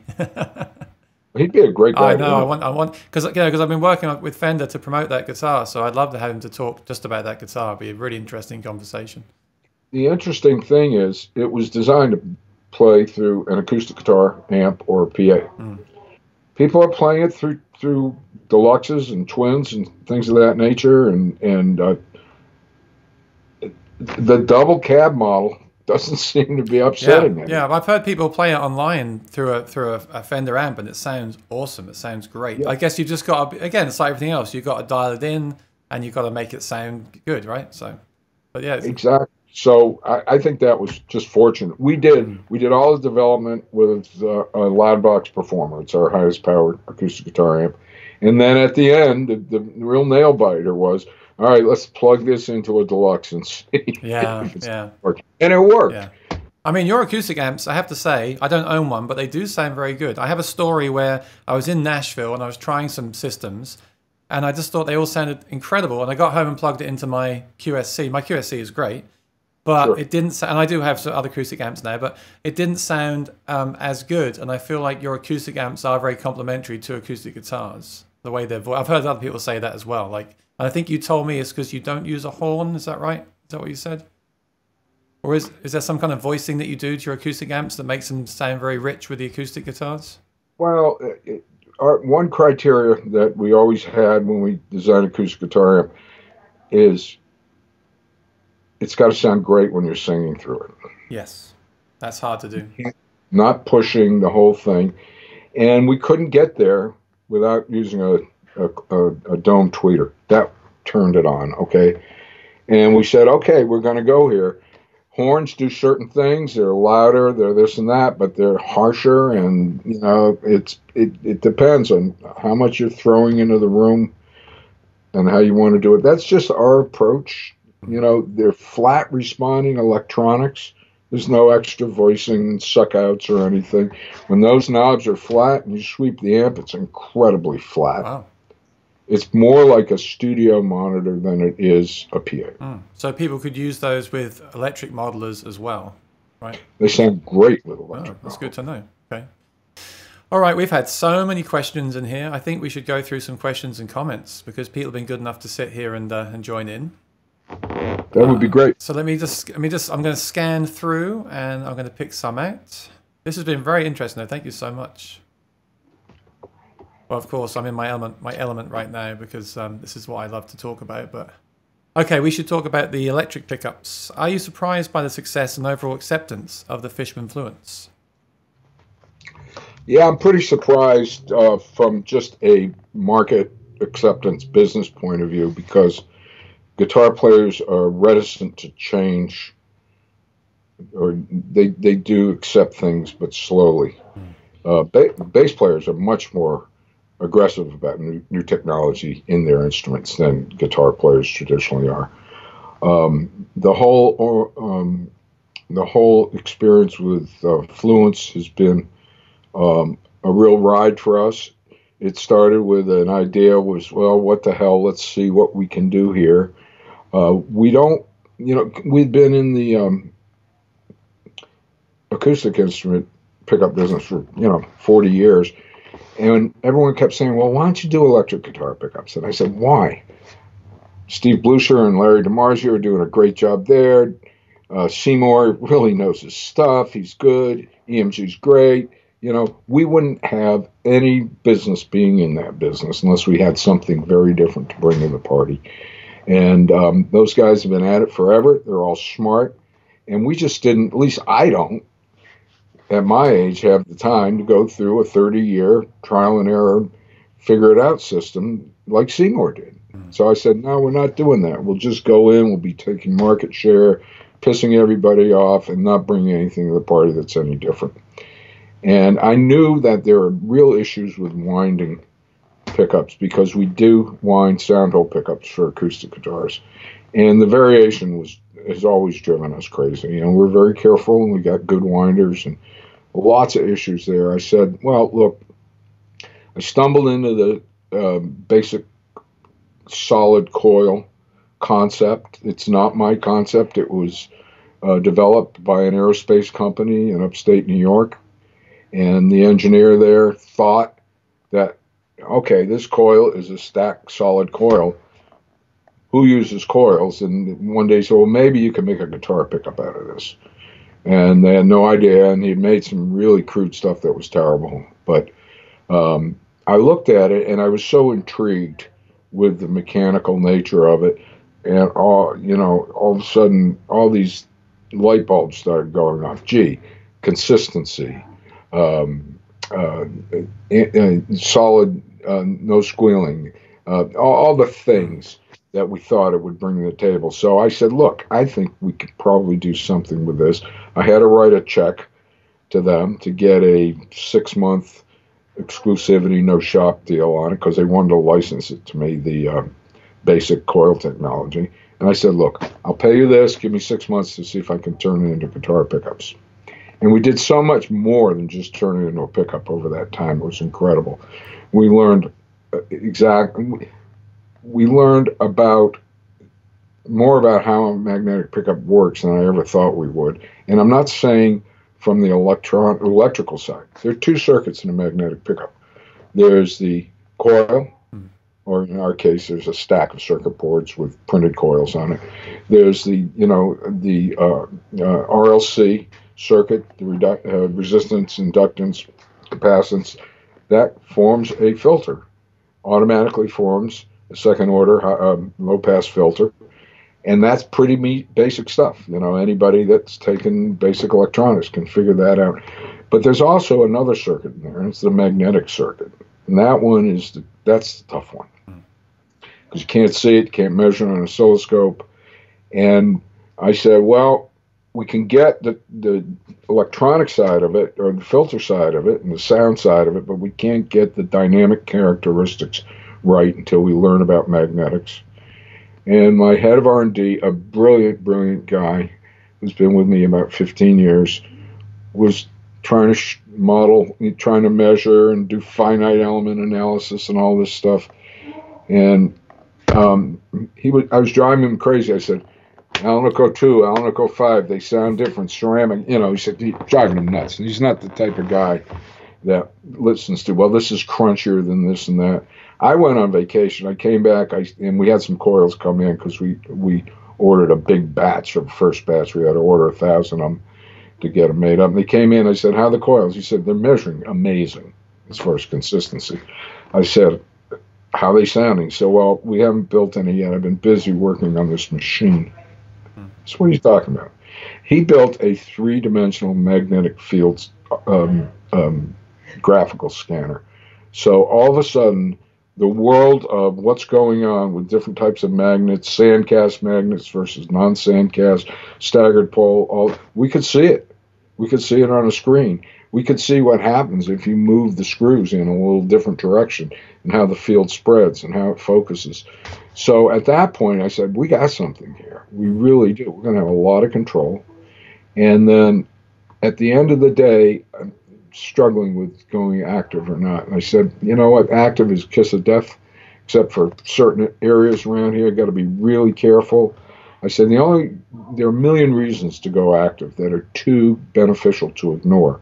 People have been making pickups the same way for 80 years. You don't build houses with hammers anymore. You use nail guns, right? Airplanes have radar. Things happen.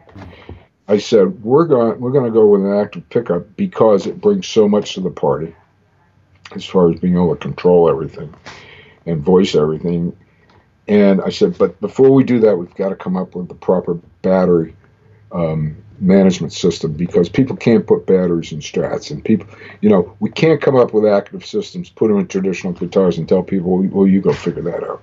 So the development of the power packs, the rechargeable power packs that non-invasively fit on guitars is a big part of it.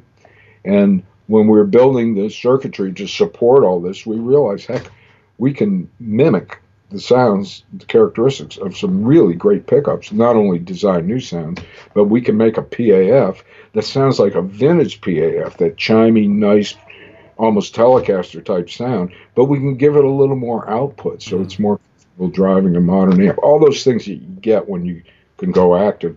And we said, gee, if we can do that, we can do multiple voices, that when you build the circuit, not only can you split coils and do things of that nature, but you can actually change and shape the tonal and dynamic characteristics of the pickups in the same pickup without having to add an extra preamp to your guitar and stuff. So that's what we brought to the party. It was truly a pickup that solves some problems. Yeah. And we didn't invent new sounds. We love the old sounds. Yeah. We just made our version of them. I tried them at NAMM for the first time, and I really liked it. And for me, that's what it comes down to. Does it sound good or not? Is it good or bad? I really liked it. But I get it, because I'm quite traditional, and I also like technology. Sometimes I don't think they should cross over. Sometimes I think they do. I think a lot of musicians are like that. Most people that have tried the Acoustasonic guitars, the Fender guitars, are impressed with them. But there's a lot of backlash on the internet about them, the price and the technology. And whenever you try and do something new, you always see that online. Everything lights up and everyone's got an opinion on it. That must be a real challenge as well, to do something new and be accepted for it. I get that. Well, that's why when you asked me if I've been surprised by the success of Fluence, for all those reasons, I said, well, we might not be able to build a sizable business out of this, but it has exploded for us. And that's what we'll be doing when we get back to work, is filling Fluence back orders. Yeah. So. Yes, I mean, you make so many products. It's very impressive. Chris Decker says, I can't wait to see those new pedals and Jarko said, "I'd like to hear more about those new pedals that were supposed to be released at NAMM." So, are those new? Is that new line of pedals? Are they kind of developed, or are they still in development? They are. I think there's 8 of them, and we've got like 6 of them finished. Hmm. And our hope was that we would um, release them in January, or maybe release four of them, and then a few months later release the rest. Hmm. We still have to get through manufacturing, and Yeah, manufacturing and supply chain is a total nightmare right now. You can't count on being able to get components. of course. Yeah, of course. It's a mess. So they're coming. They'll come as soon as we can get them out the door and have a proper launch for them. Are they like micro pedals or like? Yes. Okay, okay. I was going to say, why didn't you do like an all-in-one acoustic effects box type thing? But We might at some point, but a lot of people have looked at the pedal market. People like, well, I like this compressor, but not that, and mm, you know, or gee, I wanted to make them affordable, and there's a million reasons to do either format, right? yeah, I mean, we have a multi-effects processor pedal. It's our tone deck, yeah. and it's got it makes some people are thrilled with it. It's got plenty of stuff for them. Mm. But gee, that's great. But I wish it had a chorus that sounded like this. So Yeah, I get that. It's hard to please everyone. yeah, Gary Roberts says he loves the Aura VT Enhance in the current Martins. One thing is battery life. I noticed this. This is all relative. Like if you're playing every single night, then I had to change my battery every week. If you play out once sure. a month, it's not an issue. But do you think there's any? Do you think you'll be able to get a longer battery life from the Aura type systems in the future? It depends on the microprocessor platform. Mm. Let's put it like this: when we came out with the first Aura, onboard Aura, we squeezed 25 hours of battery life out of it. Okay, the only other digital guitar preamp at that time was a Takamine preamp digital that Korg had designed. It was a programmable EQ. They got 4 hours. So we did a mammoth jump there. We used the stingiest power consumption microprocessor that we can get to support the functions that are in there. So it depends where the technology goes. We're not in the microprocessor business. We have our microprocessor almost shut off to keep it from, using extra juice. It's doing a lot of work, and it should be getting around 25 hours of battery life out of it. Yeah, I mean, we just always want more battery life. I guess I get it. We could go rechargeable, and if it's cost you're worried about, and like we did with Fluence, I think the rechargeable lithium-ion battery is a huge benefit, and you just plug your phone charger into it, and there you go. But we didn't because there was no convenient way to put a charging jack on that guitar, and Martin didn't want to change the output module and so forth. But we may do that on future models. 9-volt batteries are big, ugly things that flop around inside guitars. You don't want to put a bigger battery in there than that. At least with the rechargeable, it can be a permanent battery, so it doesn't fall around inside the guitar, and then you can recharge it. Yeah, I never had that happen. Well, one thing I love about your system is the way you can put the battery in either way around. You're the only company I think that's done that. Really? Very clever. Well, I know why we did it. I get a phone call from the guys at Martin, and they said guitars are smoking. There's smoke coming out of them. Oh, man. And we had a battery box that you could put it in the wrong way. It wasn't secure enough to keep you from putting it in the wrong way. And there's a diode in there that blocks it when you design it that way. And the diode was getting so hot that the varnish on the diode was smoking. And I said, well, we can't do that anymore. That's not good. So we came up with a bridge design that allows us to put it in either way, and it figures it out. So that's really, that's one of my favorite things, because when you're on a gig and you've got to change the battery, you just pull it out, throw one in, and you're good to go. Yep. It's a great idea. Gary also says, why are your noiseless electric pickups so much more musical than the others I've tried, including the big F company? Yeah. So why are the noise? Why are they so good at being noiseless? The electric Fluence pickups. Because we have a set of tools available to us by the construction of these pickups that no one else has. And we know what kills the high end on a noiseless pickup, and we can get beyond that. And they can't. They're doing an amazing job of what they have, but they're not quite noiseless, and they're pretty dull sounding to me. So. Lots of compliments on the Fishman customer service. Lots of people say they've had great experience with customer service. Well, I appreciate that. Our guys work hard, and we love our customers. We want them to love us. You can't get it right 100% of the time. I wish you could. But if anyone has a problem with Fishman on the customer service side, direct a communication to me, a letter or something of that nature, or an email, and I'll find out what the problem is. We've always been that way, and we want to maintain the best relationships with our customers because we're proud of our products. And when we sell you something, we want you to be happy with them. Yeah. And if there's something gone astray or awry or something, we are going to fix it. Yeah. Well, it's important, isn't it? It's important to look after the customer and also to hear from them what's happening with them as well. So, but I love seeing you guys. I'm sad I won't see you at NAMM this year because it's always great to see your Gary and those guys. They're nice. Yeah. They're great people. They really are. David says he has some old Parkers and the ribbon wiring deteriorates over time. Any suggestions on addressing this beyond replacing with another system?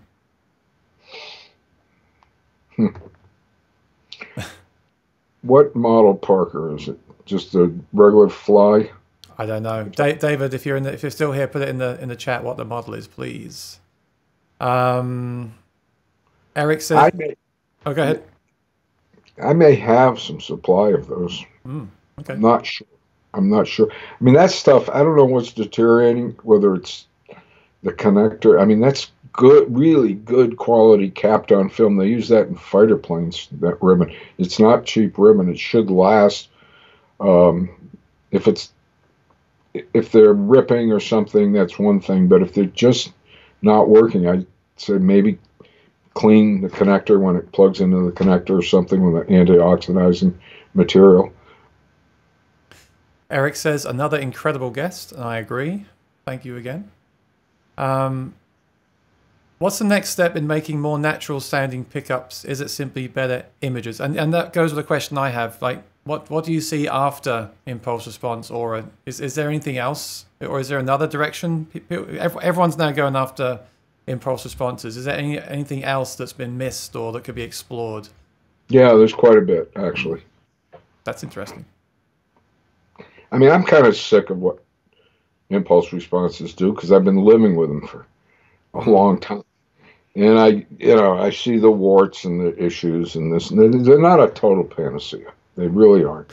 They do some things really, really well. But there are deficiencies there, and there are things that could be better. And there are approaches that could be different. I mean, you see it when it's kind of like guys that got Kempers or Axe Effects and this and that. Wow, we finally got it. It's there.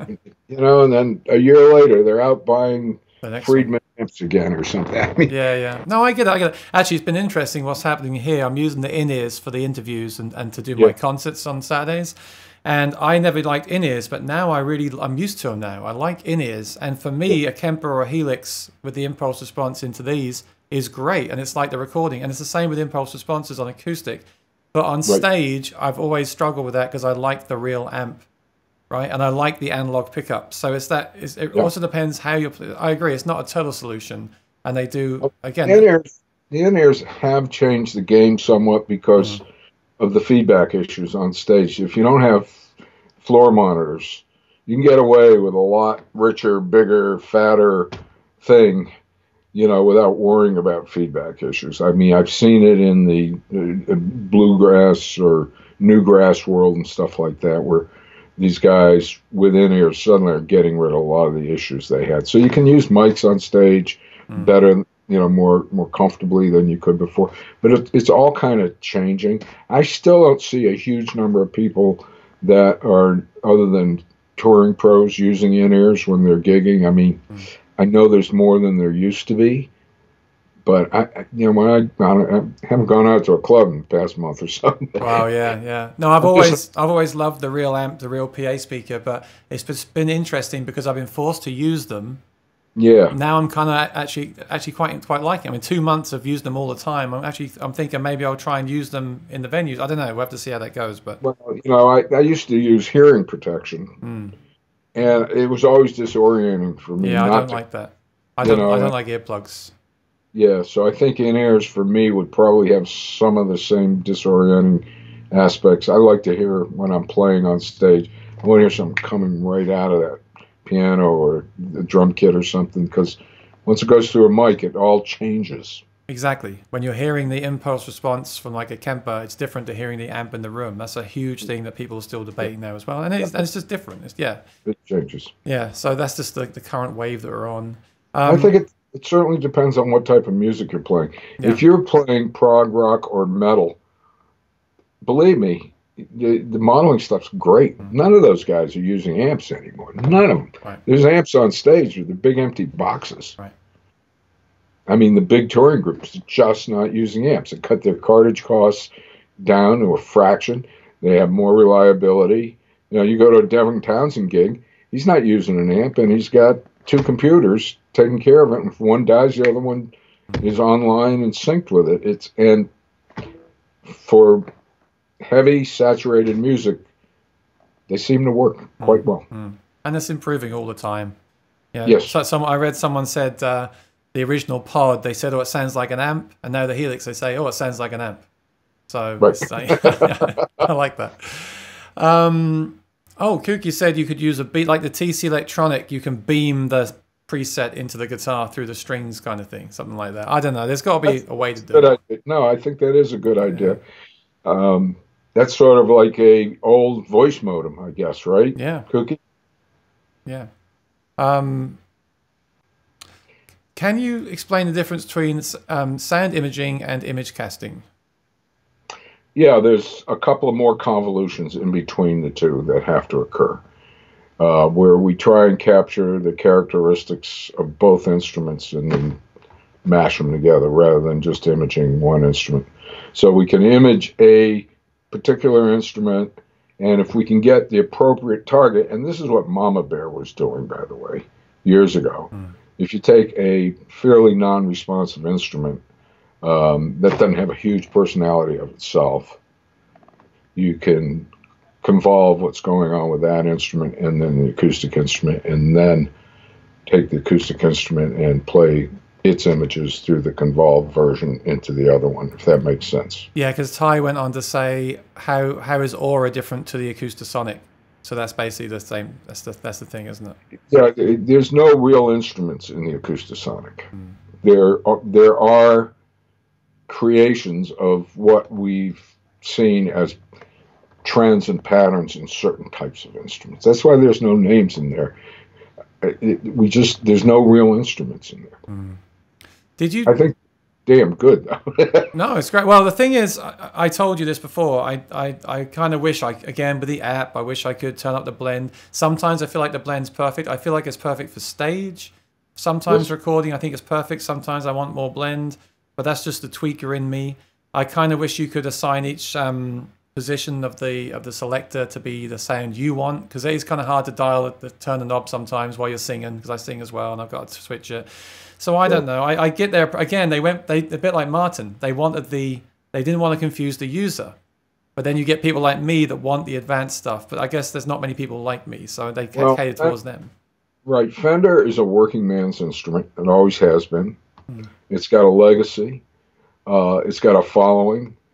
It's got an audience. They've looked at the Roland V guitars and the Variacs and this, and they didn't want to go anywhere close to that. Okay. And anytime they talked about putting anything besides a 5-way switch and 2 knobs in there, it broke their product vision.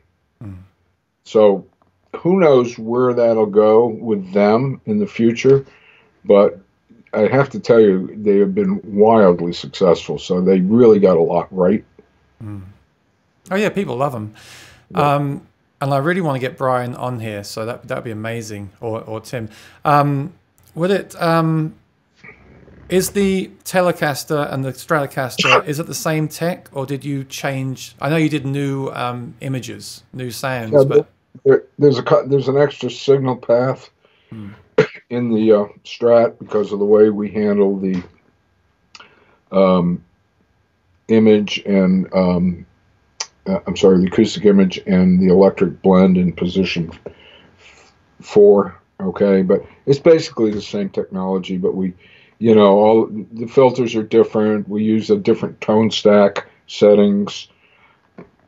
There's some multi-band and compression going on in there, which allows us to get a bronze, a bronze string to act more like an electric guitar string as far as dynamic envelope. Because they act so differently that we had to fix that, or we had to constrain the bronze string certain ways. And so there's a lot going on under the hood in the DSP that supports the images, the cab model, the string response on the acoustic strings trying to sound like electric strings. Fundamentally same technology, but I know that we had to put an extra single pass in there, and we did some different things with the acoustic models, and they're more detailed than the in the Strat than they were in the Tele, because the Tele is 2 years old now, and part of our new stuff and part of what we're learning. And I said, hey, when we worked on the Strat, I said, guys, I've been doing this. What do you think? And they said, oh God, yeah, we got to go there. So, and at some point, we may do a firmware update on the Tele. I don't know. The Tele is still so back. They're not messing with it. I had one of those briefly. I didn't notice I didn't personally notice a huge difference. I knew there were different models of different guitar kind of thing, but I didn't notice a huge difference in that. I'm just wondering if Fender would do like an HD version and I'm wondering if they're going to make more guitars, which you probably can't tell me, but are they going to make more guitars, and are they going to use new kind of algorithms in those guitars, or even open it up to people to edit the stuff? I mean, I guess they could do that with firmware, right? I don't know whether they're going to. Yeah, undoubtedly there are going to be more models. Whether they're going to change and make them geekier, if I can use that word or not, with editing, and they're not. I don't think they're inclined to do that. Okay, I think they're really trying to capture a certain something about Fender that is very simple, very utilitarian, really works. Don't mess with it. Worry about the music, not the gear. Yeah. No, I agree. It's just sometimes. Well, no, I guess I'm thinking for customers, if they buy one next year, will there be like a new algorithm? Oh, it sounds even better, kind of thing. Is it going to be like that? Aaron, I think you're an exceptionally you listen to your stuff so much more than 99% of the people that they're selling guitars to. I'm not saying that in a bad way, but you focus on this stuff because you're a pro and you're a guy that is very interested in this and at a level, and you got an amazing ear. You couldn't sing as beautifully as you do if you didn't have an ear like that. Okay, you're an amazing singer. I know that. And that's not the average customer. In fact, we know for a fact at Fishman that 90% of our customers never play a gig. Oh no, I get it. I totally get it. And I'm not. I also realize that there's business and then there's enthusiasts like me. But the reason I asked that question really is because when I review these things, I get these questions, and I want to kind of have some information for people that are watching my channel. I know people are thinking that. Like, should I buy one now, or will there be a better one next year? Kind of thing. Those decisions are strictly up to our customer. Okay, I'm not in the guitar business anymore, thank God. That was the most expensive hobby I ever had, by the way, in the park. Yeah, me too, especially with pickups. So I don't know. It depends on the customer. If Chris Martin or someone there wants to try something really techy, we're happy to do it with them. we have the capability to do a huge number of things. Mm. You can't throw it all out there. They are expensive to do and to support. So, you can't do it casually. People have to be committed to it. Mm. And Fender is hugely committed to this line of guitars. Yeah. Martin's committed. We're now doing stuff with Epiphone. They're incredibly committed to stuff. It depends on the customer. Mm. On the Fishman side, our retail products, that's our own bailiwick right there. I mean, we went way out on a limb with triple play. Yeah. And I still think there's going to be room in this world for triple play to become much more integrated into people's guitar rigs than it is today. I'd like that too. Yeah. We're seeing it. So I can't tell you what Fender will do or won't do in the future. Mm. It's just like cars, man. You buy an Audi or whatever you're buying, and it's going to be very different in 3 years. And it kind of I agree with that too. Don't not buy today. It's like buying a computer. Don't not buy a computer today because next year there'll be a new model. Like get it and enjoy it for what it is. I'm on that path as well. I'm on that train of thought as well. And I'm a little biased. I don't fall in love with guitars the way people do. I really don't. Mm.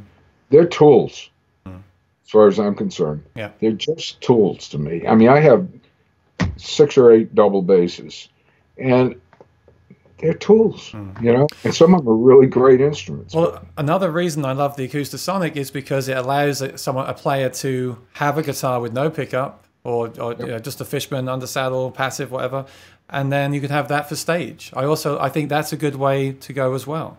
You don't have. By the way, that was Brian Swordfinger. He said it has to sound loud enough on your lap that you don't need to plug it in. Right. And he and Tim took care of that, and so forth and so forth. That project went so quickly and was so successful because the customer knew exactly what they wanted before we even started the conversation. And the fact that he's really a brilliant guy, the fact that Brian could articulate it so clearly to us, and that Tim was totally on the same page with him, that happened in record time because it was, here's what we want, bing, bing, bing. And we had to decide whether we could do it or not. It wasn't, well, let's try this, and maybe we'll do this, and there was no maybes about it. This is what we need, and we need it in less than 6 months. So you did that quick. That was a fast. Oh, it was record time, and we got it, into production. And it took a massive effort by the group at Fishman that I pulled aside for this. Because the project was a lot of fun and it was well defined. We knew there was an end point. Some projects, when we work with OEMs, don't ever reach an end point. Oh, yeah, but maybe. And, those are difficult ones because the resources of the company get really strained when we're making multiple prototypes and this and that. And then there's it's part of being an OEM supplier that you go through that. But this one went bang like that, and it was because the product designers had a vision right that was clearly articulated. And believe me, some of my own engineers try to muck it up by adding switches and stuff. Yeah, you said that. There's a blend, there's a defeatable switch, and then but you're right. Then you get that problem where other people. I mean, what percentage of the market is like me? Like this is my passion, my hobby, everything that I do. Most people just want to plug it in and sound good. But then again, there's always those people that find, when that first came out, a reviewer said it sounds like just an undersaddle pickup. No, it doesn't. Like, what are you listening to? Like, it's just crazy. Like, so there's and of course the biggest thing was, what are Fender doing? They should stick to their Stratocaster. Like, but why not? Why shouldn't Fender do something new and innovate and give us new tools to make music? It's a good Fender's thing. always been an innovative company. Yeah. Look at the original guitars, and they kept innovating. When they came out with the Fender Rhodes piano, people, what are you doing? Yeah, same thing. Yeah. Fender does a lot of stuff that is quite innovative at the time. Yeah. Wow. Okay, we've gone for 2 hours. Really? Almost as long as Lloyd, but not quite as long as Lloyd. But the thing is, like, we didn't even, I just want to say, we didn't even talk about all your pickups. We didn't talk about all the things that you do or have done, all your OEMs. I mean, you've had pickups in almost every guitar. Like most guitarists have played your pickups. It's incredible, isn't it? It is. Incredible. I'm flattered. Part of it is we make a lot of stuff. We figured out how to manufacture very efficiently, so our stuff's very affordable. When you put a system into a OEM guitar, the cost gets multiplied by 5x before it hits the customer. Mm. It's huge, okay? Because there's a lot of margin in there, and there's the install is all part of, there's a lot going on, and then it's margined by the guitar company, so it gets another hit, and then the distributor and the dealer and so forth. So if you can't supply great stuff at a incredibly efficient price, Yeah. you're not going to be in the OEM business. Yeah. Just not. And then you have to do the logistics. We've been manufacturing systems in Korea and China for 30 years because that's where the guitars that aren't made by 4 or 5 companies in the U.S., that's where the world's guitars come from. Yeah. And we have to be there because they can't afford to import stuff from the United States, unfortunately, just the logistics and the freight. So we have to go spend time there. I can't tell you how much time I've spent in China the past 10 years developing strong relationships with great manufacturing partners. And that's not easy, but it makes our ability to get into a lot of guitars. That's what makes it work aside from our designs. But where did you get that skill from? How did you learn? I mean, that's a whole new thing, right? Like, how did you have people help you do that? Or was that all you that grew the business to that kind of size with the OEM stuff? It started with Tim Shaw when I hired him because he had done all the overseas sourcing for Gibson for years for Epiphones and this and that. And I knew that they're making tons of guitars over there, and I was locked out of that market. And I hired Tim to show me what's going on in Asia. And for 2 years, we traveled throughout Korea and Japan and met the people, learned, went to the Yongcheng Guitar Factory, went to the Samick Factory, all the Court Factory, all the factories in Korea. Went to the Japanese factories, got to know the people, saw how their operation worked. And that's what started it, and it just kept perpetuating, and I got a lot of air miles. Yeah, I mean, it's incredible. And of course, that's important too, to be able to provide reliable and good systems on that kind of scale. It must be a lot of pressure. I mean, there's not many companies that haven't used your pickups, right? And I was thinking about it today. Absolutely amazing. Like, been almost every guitar. Like, really, really quite amazing. Yeah, I think we're in 80 brands right now. 80 right now? Wow. Yeah, I didn't even know there are that many brands, but my OEM sales manager corrected me the other day. Awesome. Well, thank you. I mean, I think we're in a great place, and I can't wait to see where it all goes. It seems like there's still a lot that can be explored with all this. So there really is, and again, it's going to be trying to figure out just like this pandemic. I don't think we're going to be selling a lot of high-powered stage amps in the next year or two. Right. I really don't. Okay. Right. So we're going to kind of focus on stuff that is smaller scale, people can use at home. But that's just being flexible enough to survive in a tough situation. But it's also what we've always done. We've gone, what does the market need that it doesn't have? That's where Fluence came from. Can we solve problems and do something rather than just jumping in and getting involved? What's missing here?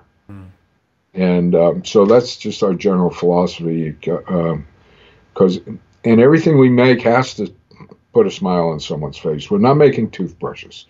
We're making tools for artists, and if they can't use it artistically and feel satisfied with it at almost any level, then we're not doing our job. You can take our lowest cost system with a sonotone pickup in it and put it in a medium quality guitar and hand it to a pro who can go on stage at the Grand Ole Opry or wherever and have a reasonably good time and a successful show with it. It may not be their end all and be all, but it's got to perform at that professional level. Otherwise, we're not going to sell it. Yeah. So we have systems that are less expensive than our higher end, more featured systems, but they all have to work at a basic level where a pro can use it and have a smile on his face or her face at the end of the day. So, no, of course, that's very important.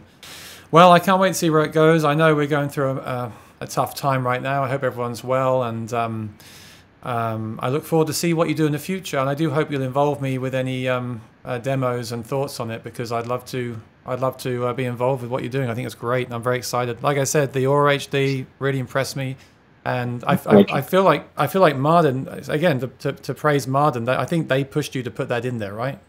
Like they wanted it. They wanted the HD. Well, I showed it to them before, when they were developing the Modern Deluxe series, and we were having some problems with it before. About 4 months before the show, 3 months before the show, there was an issue that we discovered later in the day. That was like, we were really trying to wrestle it to the ground. It worked, except for certain circumstances we were having problems. And I told him, look, that was a sneak preview. It's not ready yet. And Tim said, well, I don't think we're going to release the guitars if you don't put that out. You have to do this for us. It's too exciting. So we got it, and you know, our head of software figured out what the issue was. It was a consistency issue. So why did they remove the body sensor then? Did they have a reason for that? Martin often looks at sales over the past year or two, and for some reason, they sold fewer units of than they did just the Matrix Enhance. Can't tell you why. And they have a very sharp pencil when they price something. And I guess they felt, look, the Modern Deluxe is expensive to start with. You know, I lobby on those things. We make things available and let them pick, and that's fine. We hope to support them in all of their decisions. The F1 and the Retro kind of hurt me, though. I think, God, really not doing that, right? I remember that like yesterday at NAMM, talking to Martin. I think I spoke to Skip the first time. He said, "How did you get in here?" Summer NAMM. He's like, "How did you get in here?" And I said, "I came in through the door." I thought, "Oh, that's good." My joke was not funny. I said, "But anyway, I love the retro." No, right. I think he's going to be on here on Tuesday. We've confirmed it. We're going to talk about the SC13 because everyone's talking about that guitar. Again, a traditional company making a very modern type guitar. Again, you know, the internet is lighting up. We're going to discuss that guitar. But yeah, I remember him saying to him, like it was yesterday, I love the retro guitar. What's happening with it? He said, we just discontinued it. And I was like, why would you do that?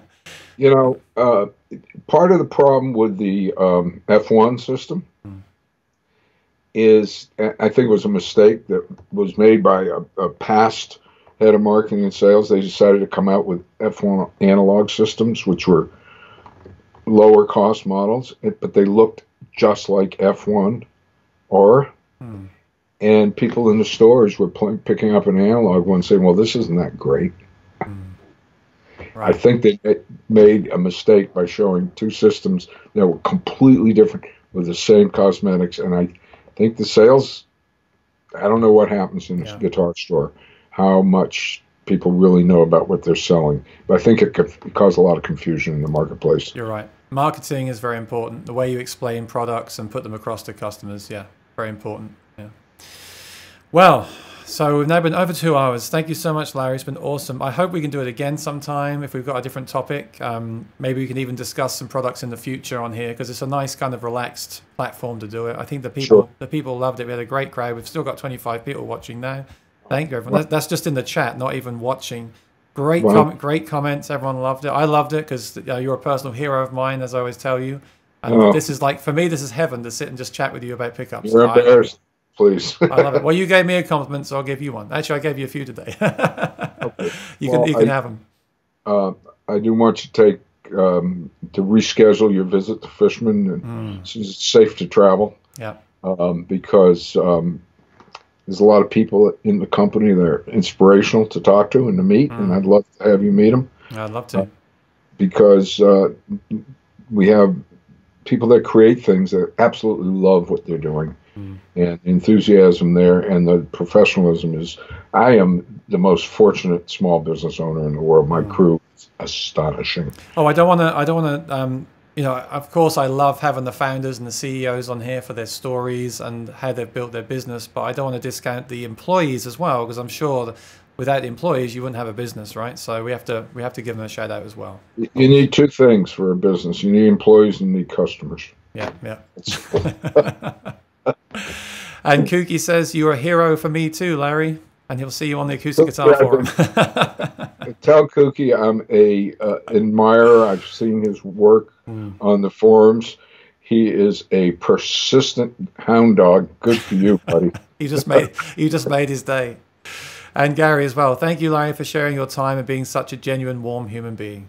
That's awesome. Fantastic. Nice. Yeah. Thanks, everyone. Thanks, Sarah. I think we'll start to wrap it up. So thanks, everyone, for watching. We really appreciate it. Thank you, Larry. Appreciate your time so much. And please subscribe to my channel if you haven't already. I'm going to try to get some of the Acoustasonic guys on here. I'm going to ask Larry to help me with that. And yeah, keep watching, because I hope to cover any future products and do some more interviews in the future, and love to visit the factory and also interview your employees as well. Why not? That'd be great. Great. Larry, just hang on the line. I'll say goodbye to you once I end the stream. I'll just say to everyone watching, thank you so much. I'll see you next time. Tomorrow I've got my friend Evan Gluck, who's a local friend of mine, at 4 p.m. again. And I've got a gig tomorrow at 6 p.m. Everyone's invited. It's a private gig, but it's open to everyone. So please join me for that. And I'll see you then. Have a great night, everyone. Thanks for watching. Bye-bye.